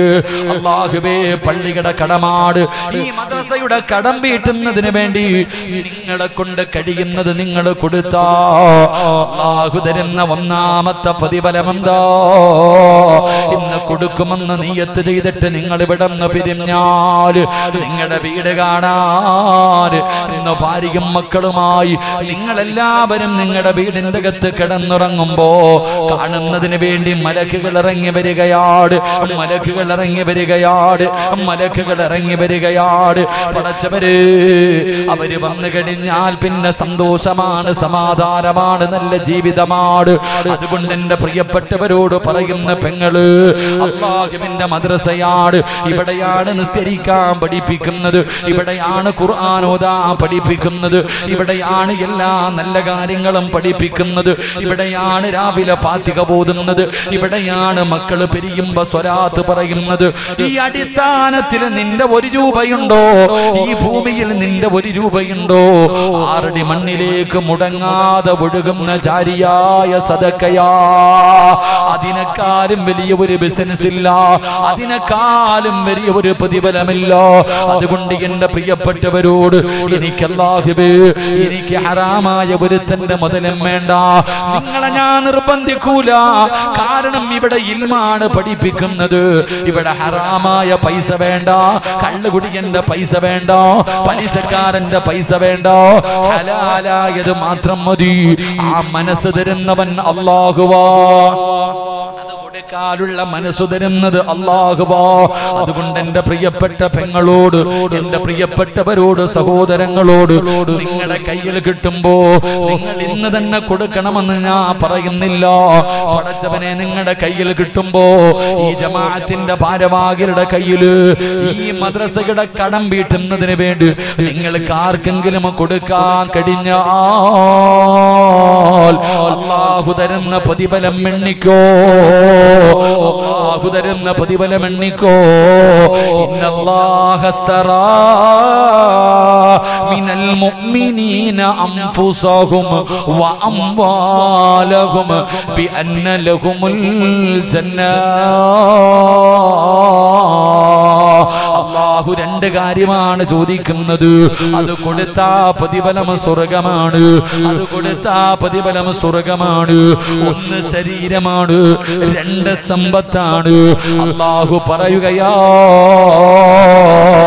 ആരെങ്കിലും നിങ്ങളുടെ സമ്പാദ്യം എനിക്ക് തന്നാൽ നിങ്ങൾക്ക് ഞാൻ സ്വർഗം തരാമെന്ന് പടച്ച റബ്ബ് പറയുകയാ. വേണോ സഹോദരാ? അല്ലാഹുവിന്റെ സ്വർഗം നിനക്ക് വേണോ? ഈ ലോകത്ത് നിന്ന് യാത്ര പറയുമ്പോ സ്വർഗം കണ്ടിട്ട് മരിക്കണ്ടേ? സ്വർഗം കണ്ടിട്ട് വേണം മരിക്കാൻ. ചിലരുടെ ജനാസ നീ കണ്ടിട്ടുണ്ടല്ലോ, കാണാൻ തന്നെ പേടിയാണ്. കണ്ണ് തെള്ളിയിട്ട്, മുഖം കറുത്തിട്ട്, വായിലൂടെ പതയും നുരയും ഒലിപ്പിച്ചിട്ട്, അല്ലാഹുവേ, മൃഗങ്ങളെ പോലെ കടന്ന് വലിച്ച് വലിച്ച് മലമൂത്ര വിസർജനം നടത്തിയിട്ട് മരിച്ചു കിടക്കുന്ന എത്രയോ പേരുടെ മയ്യത്ത് കണ്ടവരാ. അല്ലാഹുവേ, ഞങ്ങളെ നീ കാത്തിരക്ഷിക്കണേ അല്ലാ. അതുകൊണ്ട് എന്റെ പ്രിയപ്പെട്ടവരോട് അല്ലാഹു തരാമെന്ന് പറഞ്ഞത് സ്വർഗമാണ്. വഅബ്സിറൂ ബിൽ ജന്നാ. സ്വർഗം കണ്ടിട്ട് മരിക്കാ. ഒന്നാമത്തെ പ്രതിഫലം സ്വർഗം കണ്ടിട്ട് മരിക്കാ. 2, എന്റെ പെങ്ങന്മാരോട് പലരും ചോദിക്കുമല്ലോ, എന്തിനാണ് ഈ വഅദിന് പോയിട്ട് മോതിരമൂരി കൊടുക്കുന്നത്, സ്വർണ്ണമൂരി കൊടുക്കുന്നത്, നിനക്ക് പ്രാന്താണോടി എന്ന് ചോദിക്കുമ്പോ, ഉമ്മമാരേ, അല്ലാഹു തരുന്ന 2ാമത്തെ പ്രതിഫലം കേട്ടോ, അല്ലാഹു തരുന്ന 2ാമത്തെ പ്രതിഫലം കേട്ടോ. 6 അടി മണ്ണിന്റെ അകത്ത് നിന്നെ കൊണ്ടുപോയി കബറടക്കുമല്ലോ, എല്ലാവരും കൂടെ നിന്നെ കബറിന്റെ അകത്ത് കൊണ്ടുപോയി കുഴിച്ചിടുമല്ലോ. 3ന്റെ അന്ന് വന്ന് പലക മാറ്റിയാൽ കണ്ണു മുഖത്ത് മുഖത്തുകൂടെ ഒലിച്ചിറങ്ങുകയാ. നിന്റെ മനോഹരമായ ചുണ്ടില്ല. ദിവസങ്ങൾ കഴിയുമ്പോ നിന്റെ വയറ് വീർക്കുകയാണ്, ബലൂണ് പൊട്ടുന്നത് പോലെ പൊട്ടുകയാണ്. അവസാനം അല്ലാഹുവേ പുഴുക്കൾ തിന്ന് അല്ലാഹുവേ മണ്ണിലേക്ക് അലിഞ്ഞു പോകുമല്ലോ. നിനക്കൂരിക്കൊടുക്കാൻ കഴിയുമോ? അല്ലാഹുവിന്റെ ഇൽമു പഠിപ്പിക്കുന്ന മദ്രസയ്ക്ക് വേണ്ടി നിന്റെ ശരീരത്ത് കിടക്കുന്ന സ്വർണ്ണാഭരണങ്ങൾ കൊടുത്താൽ ഒന്ന് നല്ല മരണമാണ്, സ്വർഗം കാണാനുള്ള ഭാഗ്യമാണ്. രണ്ട് പുഴുത്തു നാറാതെ കിടക്കാ, പുഴുത്തു നാറാതെ കബറിന്റെ അകത്ത് കിടക്കാ. നിന്റെ ശരീരം മണ്ണ് തിന്നൂല, നിന്റെ ശരീരം പുഴുക്കൾ തിന്നൂല. മഹദി ഖദീജ ബീബി റളിയല്ലാഹു തആല അൻഹ, അല്ലാഹുവിന്റെ പ്രവാചകന്റെ പ്രിയപ്പെട്ട ഭാര്യയായ ഖദീജ ബീബിയുടെ ജനാസ കബറിന്റെ അകത്ത് വെച്ചിട്ട് മുത്തുനബി മണ്ണ് വാരിയിട്ട് ഖദീജ ബീബിയുടെ കബറിന്റെ താഴെ വെക്കുമ്പോ സുബ്ഹാനല്ലാഹ് മണ്ണ് തൊടുന്നില്ല. ഖദീജാര മണ്ണ് തൊടുന്നില്ല. മുത്തുനബി അത്ഭുതത്തോടെ കബറിന്റെ അകത്ത് നിൽക്കുമ്പോ അതാ വരുന്ന മുഖറബുൽ അംലാഖ് മലക്ക് ജിബ്രീൽ അലൈഹിസ്സലാം ഇറങ്ങി വന്നിട്ട് അവിടെന്ന് പറയുന്നു, നബിയേ യാ റസൂലല്ലാഹ്, അല്ലാഹുവിന്റെ നബിയേ, അല്ലാഹുവിന്റെ നബിയേ, ഖദീജയെ മണ്ണ് തൊടൂല, ഖദീജയെ മണ്ണ് തൊടൂല. എന്തേ ജിബ്രീൽ? കാരണം എന്തേ ജിബ്രീൽ? ഖദീജ സദഖ കൊടുത്തവളാണ് നബിയേ, ഖദീജ സദഖ കൊടുത്തവളാ. സദഖ കൊടുത്ത ഖദീജയെ മണ്ണ് തിന്നില്ല എന്ന് ചരിത്രം പറയുമ്പോ അല്ലാഹുവിന്റെ ഇൽമു പഠിപ്പിക്കുന്ന ഈ മദ്രസയുടെ കടം വീട്ടുന്നതിന് വേണ്ടി എന്റെ ഉമ്മ പെങ്ങന്മാര് സഹോദരങ്ങള് നിങ്ങളെ കൊണ്ട് കഴിയുന്നത് കൊടുത്താ നിങ്ങളെ മണ്ണ് തിന്നാതെ പുഴുത്തു നാറാതെ കബറിന്റെ അകത്ത് കിടക്കാ. മൂന്നാമത്തെ പ്രതിഫലമെന്ത്? അല്ലാഹുവിന്റെ ഖുർആനാ പറയുന്നത്, ഫവകാഹുമുല്ലാഹു ശർറ ദാലികൽ യൗം. ഇസ്രാഫീൽ എന്ന മലക്ക് സൂറന്ന കാഹളത്തിൽ ഊതുമ്പോ കബർ വെട്ടിപ്പൊളിച്ചിട്ട് എല്ലാവരും എഴുന്നേൽക്കുകയാണ്. ആറടി മണ്ണിന്റെ അകത്ത് നിന്ന് എഴുന്നേൽക്കുകയാണ്. പട്ടിയുടെ കോലത്തില്, പന്നിയുടെ രൂപത്തില്, കഴുതയുടെ രൂപത്തില്, പേപ്പട്ടിയുടെ രൂപത്തില്, പിൻകാലത്ത് കൊടികുത്തി വെച്ച് വരുന്നവർ, നടന്നു വരുന്നവർ, ഇഴഞ്ഞു വരുന്നവർ, 41 വിഭാഗത്തിൽ അല്ലാഹുവിന്റെ പ്രവാചകന്റെ സമുദായം നാളെ പടച്ച റബ്ബിന്റെ പരലോകത്തേക്ക് കടന്നു വരുമ്പോ സദഖ കൊടുത്ത ചെറുപ്പക്കാരാ, ആ പരലോകം ഭയാനകമാണടാ. ചൂടുള്ള നാളുണ്ടേ ഖിയാമം നാളാ, ചുരുക്കി പറഞ്ഞാൽ എന്തു ഹാലാ ചൂളാ. വന്തോഷ വണ്ടിയുമായി വരുന്നേ കാളാ, ക്ഷീണത്തിനാലൊലിക്കുന്നതാണേ ഈളാ. അല്ലാഹുവേ സുഹൃത്തുക്കളെ തിളയ്ക്കുന്നതാണേ മൂള, അമലൊന്നുമില്ല തങ്ങു ചെന്നാൽ കോള. തലച്ചോറ് തിളച്ചിട്ട് മുഖത്തുകൂടെ ഒലിച്ചിറങ്ങുന്ന റബ്ബിന്റെ കോടതിയുണ്ടല്ലോ, അല്ലാഹുവിന്റെ കോടതിയുണ്ടല്ലോ. ആ പരലോകത്തേക്ക് കടന്നു ചെല്ലുമ്പോ അല്ലാഹുവിന്റെ പള്ളിക്കും മദ്രസയ്ക്കും നല്ല കാര്യങ്ങൾക്കും വേണ്ടി സദഖ കൊടുത്ത ഉമ്മ, ഇവളും ആരൊക്കെ ഉണ്ടാകും? നാളെ പടച്ച റബ്ബിന്റെ പരലോകത്ത് എല്ലാം ഉണ്ട്. പ്രായം ചെന്ന് മരണമെടുത്തിട്ട് പോലും ആർക്കും 5 പൈസ കൊടുക്കാതെ ശരീരം മുഴുവനും ഏത് നല്ല കാര്യത്തിന് ചോദിച്ചാലും കൊടുക്കാതെ ഇട്ടുകൊണ്ട് നടക്കുന്ന പെങ്ങളെ നാളെ റബ്ബിന്റെ കോടതിയില് അല്ലാഹുവേ മദ്രസയ്ക്ക് കൊടുത്ത പെണ്ണുങ്ങളൊക്കെ പറവയെ പോലെ പറക്കുകയാ. അതാ ആകാശത്തുകൂടെ റബ്ബിന്റെ കോടതിയുടെ മുകളിലൂടെ പറവകളെ പോലെ പറന്ന് പറന്ന് പറന്ന് സ്വർഗത്തിന്റെ മുന്നിലെത്തുമ്പോ റിദ്വാൻ എന്ന മലക്ക് നിന്നോട് ചോദിക്കുന്നു, നീ ആരാ? അല്ല റഅയ്തു ഹിസാബ്. ഇത്ര ഇത്ര പെട്ടെന്ന് നിന്റെ വിചാരണ കഴിഞ്ഞോ? നീ സിറാത്ത് താണ്ടിയിട്ടാണോ വരുന്നത്? നീ ആരാ? നിനക്ക് എങ്ങനെ ഈ പ്രതിഫലം കിട്ടി? അന്ന് പറയണം, അല്ലാഹുവിന്റെ മദ്രസയുടെ കടം വീട്ടുന്നതിന് വേണ്ടി ഒരു സദക്ക കൊടുത്തതിന് അല്ലാഹ് എനിക്ക് തന്ന പ്രതിഫലമാ. അതുകൊണ്ട് പെങ്ങളെ എണ്ണിക്കോ. ഒന്ന്, നീ മരിക്കുന്ന സമയത്ത് ഇന്ന് നിന്റെ വീട് കാണാൻ മലക്ക് വരും, നിനക്ക് സന്തോഷമുള്ള ജീവിതം കിട്ടും. 2, മരിക്കുമ്പോ സ്വർഗം കാണാം. 3, പുഴുത്ത് നാറാതെ കബറി കിടക്കാം. 4, പറവയെ പോലെ പറന്ന് സ്വർഗത്തിൽ പോകാം. 5, വലക്കാകും നളിറത്തം വസുറൂറാ. നിനക്കിതെല്ലാം തന്ന അല്ലാഹനെ കാണാനുള്ള ഭാഗ്യമാണ്. ഒരു ദിവസം അല്ലാഹുവിന്റെ പ്രവാചകൻ നബി സല്ലല്ലാഹു അലൈഹി വസല്ലമ തങ്ങള് മസ്ജിദുൻ നബവിയിൽ ഇരുന്നിട്ട് പറഞ്ഞു, സ്വഹാബാ, പാവങ്ങളെ സഹായിക്കാനാണ്, കുറച്ച് പണം വേണം സഹാബാ. നിങ്ങളുടെ കയ്യിൽ എന്താണോ ഉള്ളത് എടുത്തു കൊണ്ടുവാ സഹാബാ. മുത്തുനബി പറയുമ്പോ മസ്ജിദുൻ നബവിയിൽ നിന്ന് സ്വഹാബത്ത് ഇറങ്ങി ഓടുകയാണ്. ഓടിച്ചെന്നിട്ട് പൈസ കൊണ്ടുവന്നവരുണ്ട്, അല്ലാഹുവേ തുണി കൊണ്ടുവന്നവരുണ്ട്, ഭക്ഷണ സാധനങ്ങൾ കൊണ്ടുവന്നവരുണ്ട്, കാരക്ക കൊണ്ടു കൊടുത്തവരുണ്ട്, ഗോതമ്പ് മാവ് കൊണ്ടു കൊടുത്തവരുണ്ട്, ഈന്തപ്പന ഓല കൊണ്ട് നെയ്തിരുന്ന പാ കൊണ്ടുവന്ന് കൊടുത്തവരുണ്ട്. അല്ലാഹുവിന്റെ പ്രവാചകൻ സദക്ക ചോദിക്കുമ്പോ സ്വഹാബികൾ ഓടിച്ചെന്ന് അവരുടെ വീടിന്റെ അകത്തിരിക്കുന്നത് എടുത്തുകൊണ്ട് മുത്തുനബിയുടെ മുന്നിലേക്ക് ഓടുകയാണ്. ആ സമയമുണ്ടല്ലോ, ഇബ്നു ഉകൈൽ എന്ന് പറയുന്ന ഒരു സ്വഹാബിയുണ്ട്. 2 കാലില്ല, വലത് കൈ മാത്രമേ ഉള്ളൂ. വീടിന്റെ മുന്നിൽ ഇങ്ങനെ ഇരിക്കുമ്പോ ഒരു ചെറുപ്പക്കാരൻ ഇങ്ങനെ വീടിന്റെ മുന്നിലൂടെ സദക്കയുമായിട്ട് ഓടുകയാണ്. നിന്നെ കാണണമെന്ന് ആഗ്രഹമുണ്ട്, നല്ല മരണം വേണമെന്ന് ആഗ്രഹമുണ്ട്. എന്റെ ഞങ്ങൾ പറഞ്ഞു, ഞാൻ വെള്ളം കോരിയിട്ട് ഈന്തപ്പന മരങ്ങൾ നനയ്ക്കാം. യഹൂദി കൽബുതമായി, ഇവൻ ഒറ്റ കൈ കൊണ്ട് എങ്ങനെ വെള്ളം കോരാനാണ്? അവിടെ നിന്ന് ജോലി കൊടുത്തു. ഇബ്നു ഉകൈൽ റളിയല്ലാഹു തആല അൻഹു തൊട്ടിയും കയറും കൊണ്ട് കിണറ്റിന്റെ ചുവട്ടിലേക്ക് കടന്നു ചെന്നു. വെള്ളം കോരുന്നതിന് വേണ്ടി തൊട്ടിയെടുത്ത് കിണറ്റിലിട്ടു. വെള്ളം നിറഞ്ഞു കഴിയുമ്പോ വലത് കൈ കൊണ്ട് കയറിങ്ങനെ വലിക്കുകയാണ്. വലത് കൈ കൊണ്ട് കയറിങ്ങനെ വലിക്കുകയാണ്. രണ്ടാമത് വലിക്കാൻ ഇടത് കൈയില്ല. എന്തേ ചെയ്തതെന്നറിയോ? കയറിങ്ങനെ പല്ലിലേക്ക് ചേർത്ത് വെച്ചിട്ട് പല്ലുകൊണ്ട് കടിച്ചു പിടിച്ചു. എന്നിട്ട് വീണ്ടും വെള്ളം വലിക്കും, കടിച്ചു പിടിക്കും.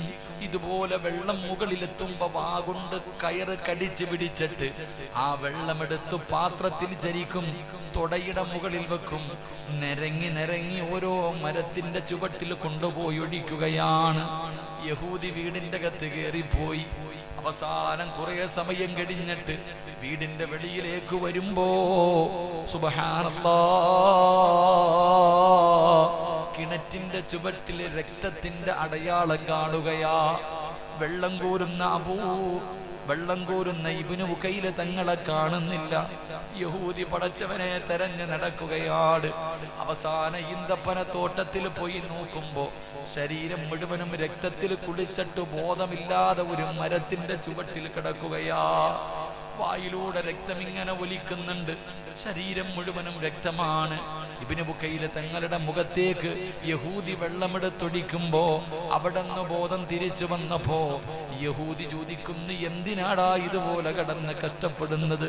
പൈസയാണ് നിനക്ക് വേണ്ടതെങ്കിൽ എന്നോട് ചോദിച്ചാ പോരായിരുന്നു, നിനക്ക് ഇത്ര അത്യാവശ്യം എന്തെന്ന് ചോദിക്കുമ്പോ അവിടെ നിന്ന് ഇബ്നു ഉകൈൽ തങ്ങൾ പറഞ്ഞു, യഹൂദിയോട് പറഞ്ഞു, അല്ലാഹുവിന്റെ റസൂലാ സദക്ക ചോദിച്ചിരിക്കുന്നത്, കൊടുത്താ സ്വർഗമാണ്, കൊടുത്താ സ്വർഗമാണ്, അല്ലാഹനെ കാണാനുള്ള ഭാഗ്യമാണ്. അതുകൊണ്ട് മുത്തുനബിയുടെ കയ്യിൽ കൊടുക്കാൻ, ആ പാവങ്ങളെ സഹായിക്കാൻ. അതുകൊണ്ട് എന്റെ കൂലി തരുവോ? യഹൂദിയുടെ കണ്ണ് നിറയാൻ തുടങ്ങി. 4 ദിർഹം എടുത്തിട്ട് കയ്യിൽ വെച്ചു. ഇലാ ഹദ്റത്തി റസൂലില്ലാഹ്. ഇബ്നു ഉകൈൽ തങ്ങൾ മുത്തുനബിയുടെ മുന്നിലേക്ക് പോകുകയാണ്. പ്രവാചകൻ നോക്കുമ്പോ വായിലൂടെ രക്തമൊലിച്ച് ശരീരം മുഴുവനും രക്തത്തിൽ കുളിച്ച് ഈ എഴഞ്ഞെടഞ്ഞു വരുന്ന ഇബ്നു ഉകൈല തങ്ങളെ കണ്ടപ്പോൾ റസൂലുള്ളാഹി ഇറങ്ങി ഓടുകയാണ്. മുത്തുനബി ഓടിച്ചെന്നു. അവിടുന്ന് ചോദിച്ചു, നിന്നെ ആരാ ഉപദ്രവിച്ചത്? നിനക്കെന്താണ് സംഭവിച്ചത്? യാ റസൂലല്ലാഹ്, എന്നെ ആരും ഉപദ്രവിച്ചില്ല നബിയേ, എന്നെ ആരും ഒന്നും ചെയ്തില്ല. പിന്നെ എങ്ങനെയാ നിന്റെ ശരീരത്തിൽ രക്തം? ഇതെവിടെ നിന്നാ വന്നത്? യാ റസൂലല്ലാഹ്, യഹൂദികളുടെ തോട്ടത്തിൽ വെള്ളം കോരുമ്പോ എന്റെ വായിൽ നിന്ന് രക്തം വരുന്നത് എങ്ങനെയെന്നറിയുമോ? ഒരു കൈ കൊണ്ട് കയറ് വലിച്ചിട്ട് രണ്ടാമത് വലിക്കാൻ കയറില്ലാതെ കയറ് കടിച്ചു പിടിച്ചിട്ട് എന്റെ നാവും ചുണ്ടും മുറിഞ്ഞു നബിയേ. കയറ് കടിച്ചു പിടിച്ചിട്ട് എന്റെ ചുണ്ടും നാവും മുറിഞ്ഞിട്ട് രക്തം വരുന്നതാ നബിയേ. ഈ ശരീരത്തിലെ രക്തവേദമെന്നറിയോ? നടക്കാൻ എനിക്ക് കാലില്ലല്ലോ. ഈ തൊടയിൽ വെള്ളം വെച്ചിട്ട് മണ്ണിലൂടെ നിരങ്ങിപ്പോയി എന്റെ തൊടയിലെ തോലുരിഞ്ഞിട്ട് രക്തം വരുന്നതാണ്. യാ റസൂലല്ലാഹ്, മുത്തുനബി ചോദിച്ചു എന്തിനാ? മുത്തുനബി ചോദിച്ചു എന്തിനാ? അങ്ങ് സദക്ക ചോദിച്ചില്ലേ നബിയേ? എനിക്കാണെങ്കിൽ അമലുകളില്ല, എന്റെ കയ്യിലെ സ്വർഗത്തിൽ പോകാനൊന്നുമില്ല, ആകെയുള്ളത് 4 ദിർഹമാണ്. എനിക്ക് സ്വർഗത്തിൽ പോകണം, എന്റെ റബ്ബിനെ എനിക്ക് കാണണം, എന്റെ റബ്ബിനെ എനിക്ക് കാണണം. വലകാഹും നദറതൻ വസുറൂറാ, പടച്ചവനെ കാണാനുള്ള ഭാഗ്യമല്ലേ? അവിടുന്ന് മുത്തുനബിയോട് കരഞ്ഞുകൊണ്ട് പറഞ്ഞെന്ന് ചരിത്രം പറയുമ്പോ, നിനക്ക് കാലുണ്ട്, നിനക്ക് കൈയുണ്ട്, നിനക്ക് കണ്ണുണ്ട്, നിനക്ക് വീടുണ്ട്, നിനക്ക് പണമുണ്ട്, അല്ല നിനക്കെല്ലാം വാരിക്കോരി തന്നിട്ടുണ്ട്. ഇനി നിനക്കെന്തേ വേണ്ടത്? അല്ലാഹുവേ, കയ്യും കാലുമില്ലാത്ത സ്വഹാബി പോലും സ്വർഗ്ഗത്തിൽ പോകാൻ എത്ര കഷ്ടപ്പെട്ടെങ്കിൽ എന്റെ പ്രിയപ്പെട്ട ഉമ്മമാരെ, ഇതിനേക്കാളും വലുത് പറഞ്ഞു തരാൻ എനിക്കറിയില്ല. അതുകൊണ്ട് അല്ലാഹ്, മരിക്കുമ്പോ എനിക്ക് സ്വർഗം കണ്ടിട്ട് മരിക്കണം. ഉമ്മ, നീ ആർക്ക് വേണ്ടിയാ ജീവിക്കുന്നത്? വാപ്പാ, നീ ആർക്ക് വേണ്ടിയാ കഷ്ടപ്പെടുന്നത്? ഈ സദസ്സിൽ ഇരുന്നിട്ട് നീ പറ, നിന്റെ മോന് നിന്റെ മയ്യത്ത് കുളിപ്പിക്കാനറിയോ? എത്ര കൊല്ലം കൊണ്ട് നീ കഷ്ടപ്പെടുന്നു? നീ മരിച്ചാ നിന്റെ മയ്യത്ത് കുളിപ്പിക്കാൻ നിന്റെ മോൻ അറിയില്ല. അറിയോ ഉമ്മ? നിന്റെ മയ്യത്ത് കുളിപ്പിക്കാൻ അറിയോ? നിന്റെ മയ്യത്ത് നിസ്കരിക്കാനുള്ള ധൈര്യം നിന്റെ മകനുണ്ടോ? പള്ളി കൊണ്ടുവെക്കുമ്പോ ഇമാമിന്റെ കയ്യിൽ പിടിച്ചിട്ട്, ഉസ്താദേ നിങ്ങൾ പുറകിൽ നിൽക്ക്, ഞാൻ നിൽക്കാമെന്ന് പറയാ നിന്റെ മോൻ അറിയോ? ഖബറിന്റെ ചാരത്ത് പള്ളിപ്പറമ്പിൽ കിടക്കുമ്പോ അടുത്തു വന്ന് നിന്നിട്ട് കാണാതെ തെറ്റാതെ ഒരു യാസീൻ ഓതാനെങ്കിലും നിങ്ങളുടെ മക്കൾക്കറിയോ ഉമ്മ? അതുകൊണ്ട് എന്റെ പ്രിയമുള്ളവരെ, ഇവിടെ രാവിലെ ഫാത്തിഹ ഓതി എല്ലാ ദിവസവും, പിരിയുമ്പോ 3 സ്വലാത്ത് എല്ലാ ദിവസവും നിങ്ങളുടെ ഖബറിലെത്തും.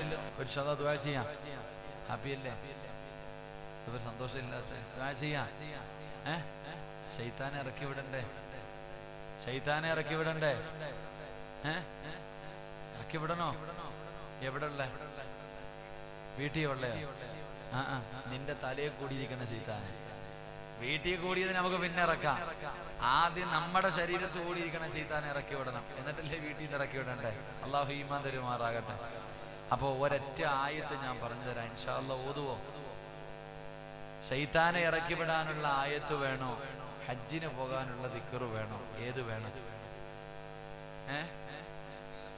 ഏത് വേണം? 2000 രൂപ ചോദിച്ചപ്പോ തരാൻ മടിയല്ലായിരുന്നു. നിനക്ക് രണ്ടും വേണം. അതിന്റെ കടവൊന്ന് വീട്ടിട്ടെ. ഒരു 2000 രൂപ കൊടുക്കാൻ വയ്യ. ഇനി ആ 2.25 മുടക്കിയിട്ട് നീ പോവാൻ നിൽക്കണേ ഹജ്ജിന്. കഷ്ടപ്പെടാൻ ആർക്കും വയ്യ. ഓസിന് പോകാനുള്ള വഴികളാണ് എല്ലാവരും നോക്കുന്നത്. ശരി, അല്ലാഹു കാത്തുരക്ഷിക്കുമാറാകണം. അപ്പൊ നമുക്ക് ശൈത്താനെ ഇറക്കി വിടാം. ഓനെ ഇറക്കി വിട്ടാൽ തന്നെ എല്ലാം കിട്ടും ഇൻഷാ അല്ലാഹ്. അല്ലാഹു ഭാഗ്യം തരുമാറാകട്ടെ. മഹാനായ സയ്യിദന അബൂ ഹുറൈറ റളിയല്ലാഹു തആല അൻഹു, പ്രവാചകൻ അബൂ ഹുറൈറ റളിയല്ലാഹു തആല അൻഹുവോട് പറഞ്ഞു, ഈ കിടക്കുന്ന സദക്കയ്ക്ക് നീ കാവൽ നിൽക്കണം. ജോലി കൊടുത്തു. അങ്ങനെ പാതിരാത്രി ഇങ്ങനെ ഉറക്കമൊഴിഞ്ഞിട്ട് കാവല് നിൽക്കുമ്പോ ഒരു പ്രായമുള്ള ഒരാൾ ഇങ്ങനെ വന്നിട്ട് ഈ സദക്കയുടെ മുതലും മോട്ടിക്കുക. അബൂ ഹുറൈറ തങ്ങൾ ആ മനുഷ്യനെ പിടിച്ചു. കൊള്ളാലോടാ, മോഷണം നടത്തുന്ന എന്നെ കൊണ്ടു നബിയുടെ മുന്നിൽ കൊണ്ടുപോവാ, ഇങ്ങോട്ട് വാ. എന്റെ പൊന്ന് അബൂ ഹുറൈറ, ഭാര്യയും മക്കളും പട്ടിണിയാണ്, ഭക്ഷണം കഴിച്ചിട്ട് ദിവസങ്ങളായി, ഒരു ഗതിയില്ലാത്തത് കൊണ്ട് വന്നതാ. അങ്ങനെ അബൂ ഹുറൈറ തങ്ങൾ വെറുതെ വിട്ടു. പൊക്കോളാൻ പറഞ്ഞു, വെറുതെ വിട്ടു. രണ്ടാമത്തെ ദിവസം രാത്രിയായപ്പോ ഇതേ മനുഷ്യൻ വന്ന് രണ്ടാമത്തെ ദിവസവും മുട്ടിച്ചു. അന്നും പിടിച്ചു. അബൂ ഹുറൈറ മക്കള് വിശന്ന് കരയുന്നത് കണ്ടിട്ട് സഹിക്കാൻ കഴിയാതെ വന്നതാ. അന്നും വെറുതെ വിട്ടു, ഇനി വരരുത് കേട്ടാ. എന്നാൽ മൂന്നാമത്തെ ദിവസം ഈ മനുഷ്യൻ മുട്ടിക്കാൻ വന്നു. പക്ഷെ അബൂ ഹുറൈറ തങ്ങൾ പിടിച്ചു. ഇനി നീ എന്ത് ചെയ്താലും ഞാൻ വിടൂല, എത്ര കരഞ്ഞാലും എന്നാ പറഞ്ഞാലും വിടൂല, നിന്നെ ഞാൻ കൊണ്ടുപോയി ശിക്ഷ വാങ്ങിത്തരും. അപ്പൊ ആ മനുഷ്യന് മനസ്സിലായി ഇനി രക്ഷയില്ല. അപ്പൊ പറഞ്ഞു, അബൂ ഹുറൈറ, ഞാൻ നിനക്കൊരു ഇൽമു പഠിപ്പിച്ചു തരാം. അള്ളാഹുവിന്റെ പരിശുദ്ധമായ ഖുർആനിലെ ഒരു ആയത്ത് ഞാൻ പറഞ്ഞു തരാം. ഈ ആയത്ത് നീ ഓതിയ ഇബ്ലീസിന്റെ ഷർറു മാറും, നിന്റെ വീട്ടിൽ ഓതിയ വീട്ടിൽ നിന്ന് പുറത്തിറങ്ങും, എല്ലാം ചെയ്യും. ഒറ്റ ആയത്ത്. അപ്പൊ ഇൽമു പഠിക്കാനുള്ള ആഗ്രഹം കാരണം ചോദിച്ചറിഞ്ഞിട്ട് അയാളെ വെറുതെ വിട്ടുകളഞ്ഞു. പിറ്റേ ദിവസം രാവിലെ സുബഹിക്ക് പള്ളിയിൽ പോയപ്പോ റസൂലുള്ളാഹി തങ്ങൾ ചോദിച്ചു, കള്ളനെ വെറുതെ വിട്ടുമില്ലേ? അപ്പൊ പറഞ്ഞു, നബി ആദ്യത്തെ 2 ദിവസം പോലും ഇങ്ങനെയൊക്കെ പറഞ്ഞു, പാവല്ലേ. മൂന്നാമത്തെ ദിവസം ഞാൻ കൊണ്ടുവരാൻ തീരുമാനിച്ചു. അപ്പൊ എനിക്കൊരു ഇൽമു പറഞ്ഞു. നബി ചോദിച്ചു, എന്താ പറഞ്ഞെന്ന്? എന്നതുപോലെ പറഞ്ഞു. അപ്പൊ പ്രവാചകൻ ചോദിച്ചു, അത് ആരാന്ന് നിനക്കറിയാവോ? എനിക്കറിയില്ല നബിയെ, അത് ഇബ്ലീസ് ആയിരുന്നു എന്ന് നബിയിന റസൂലുള്ളാഹി. ഇബ്ലീസ് ആയിരുന്നു. അപ്പൊ പ്രവാചകൻ പറഞ്ഞു, അവൻ കള്ളനാണെങ്കിലും പറഞ്ഞത് സത്യമാണ്. അപ്പൊ ഈ ആയത്തോതിയ വീട്ടിൽ നിന്ന് ഇബ്ലീസ് പോകുമെന്ന് ആരാ പറഞ്ഞു തന്നെ? ആരാ പറഞ്ഞ? ഇബ്ലീസ് തന്നെ. അപ്പൊ അവനെ പൂട്ടാനുള്ളത് അവൻ തന്നെ പറഞ്ഞു തന്നിരിക്കുക. അപ്പൊ അതിനേക്കാളും വലിയ ഒന്നും വേണ്ടല്ലോ. അപ്പൊ ഇൻഷാ അല്ലാഹ് ഇന്ന് ഓതണം. അള്ളാഹു ഭാഗ്യം തരുമാറാകട്ടെ. ഓതൂല്ലേ? ഒന്ന് കൈപൊക്കി പാസ്സാക്കിക്കേ. അൽഹംദുലില്ലാഹ്. ആയത്തുൽ കുർസി എന്ന് പറയുന്ന ഒരു ആയത്തുണ്ട്, അറിയോ? ഓദിക്കേ. ബിസ്മില്ലാഹിർ റഹ്മാനിർ റഹീം. അല്ലാഹു ലാ ഇലാഹ ഇല്ലാ ഹുവൽ ഹയ്യുൽ ഖയ്യൂം ലാ തഅഖുദുഹു സിനതുൻ വലാ നൗമുൻ ലഹു മാ ഫിസ് സമാവാതി വമാ ഫിൽ അർദ് മൻ ദല്ലദീ യസ്ഫഉ ഇൻദഹു ഇല്ലാ ബിഇദ്നിഹി യഅലമു മാ ബൈന അയ്ദീഹിം വമാ ഖൽഫഹും വലാ യുഹീതൂന ബിശൈഇൻ മിൻ ഇൽമിഹി ഇല്ലാ ബിമാ ശാഅ വസിഅ കുർസിയ്യുഹു السماوات والأرض ولا يعوده حفظهما وهو العلي العظيم. അല്ലാഹു ഓതാൻ ഭാഗ്യം തരുമാറാകട്ടെ. അപ്പോൾ ഓതല്ലേ? ഓതാന്നുള്ളവരൊക്കെ ഈ നാട്ടിൽ നിന്ന് തന്നെ അവനെ ഓടിക്കായിരുന്നു. ഈ നാട്ടിൽ നിന്ന് തന്നെ ശൈത്താൻ ഓടും. അല്ലാഹു അവന്റെ ചതിയിൽ നിന്ന് രക്ഷപ്പെടുത്തുമാറാകട്ടെ. ഓതാൻ അറിയാത്തവരും ഉണ്ട്. ആയത്തുൽ കുർസി ഓതാൻ അറിയാത്ത പാപങ്ങളുണ്ട്, അവരെ നമുക്ക് പരിഗണിക്കണം. സൂറത്തുൽ ഇഖ്ലാസ്, ഖുൽ ഹുവല്ലാഹു അഹദ് അല്ലാഹു സമദ് ലം യലിദ് വലം യൂലദ് വലം യകുൽ ലഹു കുഫുവൻ അഹദ്. അത് ഓതാൻ അറിയാത്ത എല്ലാവർക്കും അറിയാലോ. അറിയൂലേ? അറിയാത്ത ആരെങ്കിലും ഉണ്ടെങ്കിൽ കൈവയ്ക്കുക. അറിയാത്ത ഖുൽ ഹുവല്ലാഹു അറിയാത്ത. അപ്പൊ എല്ലാവർക്കും ഓതാൻ അറിയാം ഈ സൂറത്ത്. മൻ ഖറഅ ഖുൽ ഹുവല്ലാഹു അഹദ് ഹത്താ യഖ്തിമഹാ 10 മറ. ഏതെങ്കിലും ഒരു മനുഷ്യൻ ഈ സൂറത്ത് മുഴുവനും ആദ്യം മുതൽ അവസാനം വരെ 10 പ്രാവശ്യം ഓതുകയാണെങ്കിൽ, ഓതുവോ? ഇൻഷാ അല്ലാഹ് പറ, ഓതുവോ? ബനല്ലാഹു ലഹു ഖസ്റൻ ഫിൽ ജന്ന. അല്ലാഹ് നിനക്ക് സ്വർഗ്ഗത്തിൽ ഒരു കൊട്ടാരം പണിയുമെന്ന് നബിയുനാ റസൂലുള്ളാഹി. ഇൻഷാ അല്ലാഹ് അല്ലാഹു ഭാഗ്യം തരുമാറാകട്ടെ. അപ്പൊ വീട് പണി തുടങ്ങല്ലേ?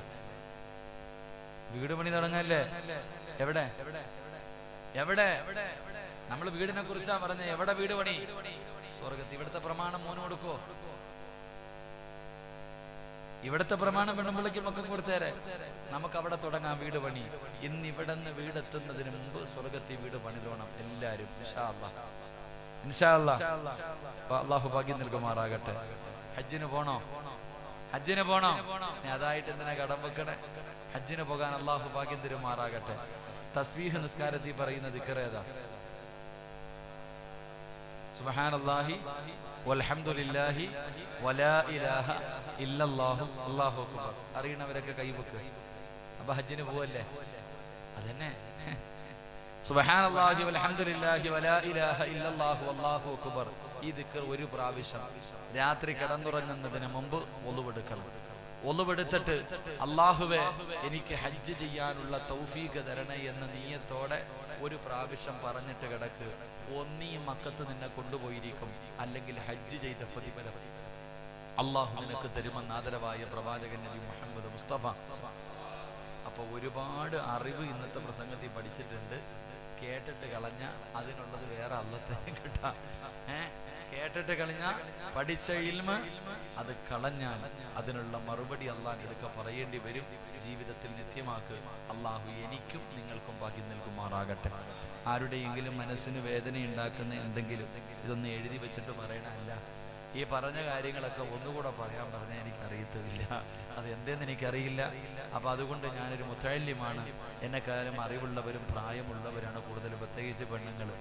എന്തെങ്കിലുമൊക്കെ ചെറുപ്പക്കാരനല്ലേ, ഇത്തിരി BP കൂടുമ്പോ എന്തെങ്കിലുമൊക്കെ എടി പൊടി എന്നൊക്കെ വിളിച്ചു പോകും. അത് എന്തോ നമ്മുടെ നാടിന്റെ ഒരു സംസാരത്തിന്റെ ശൈലിയാ.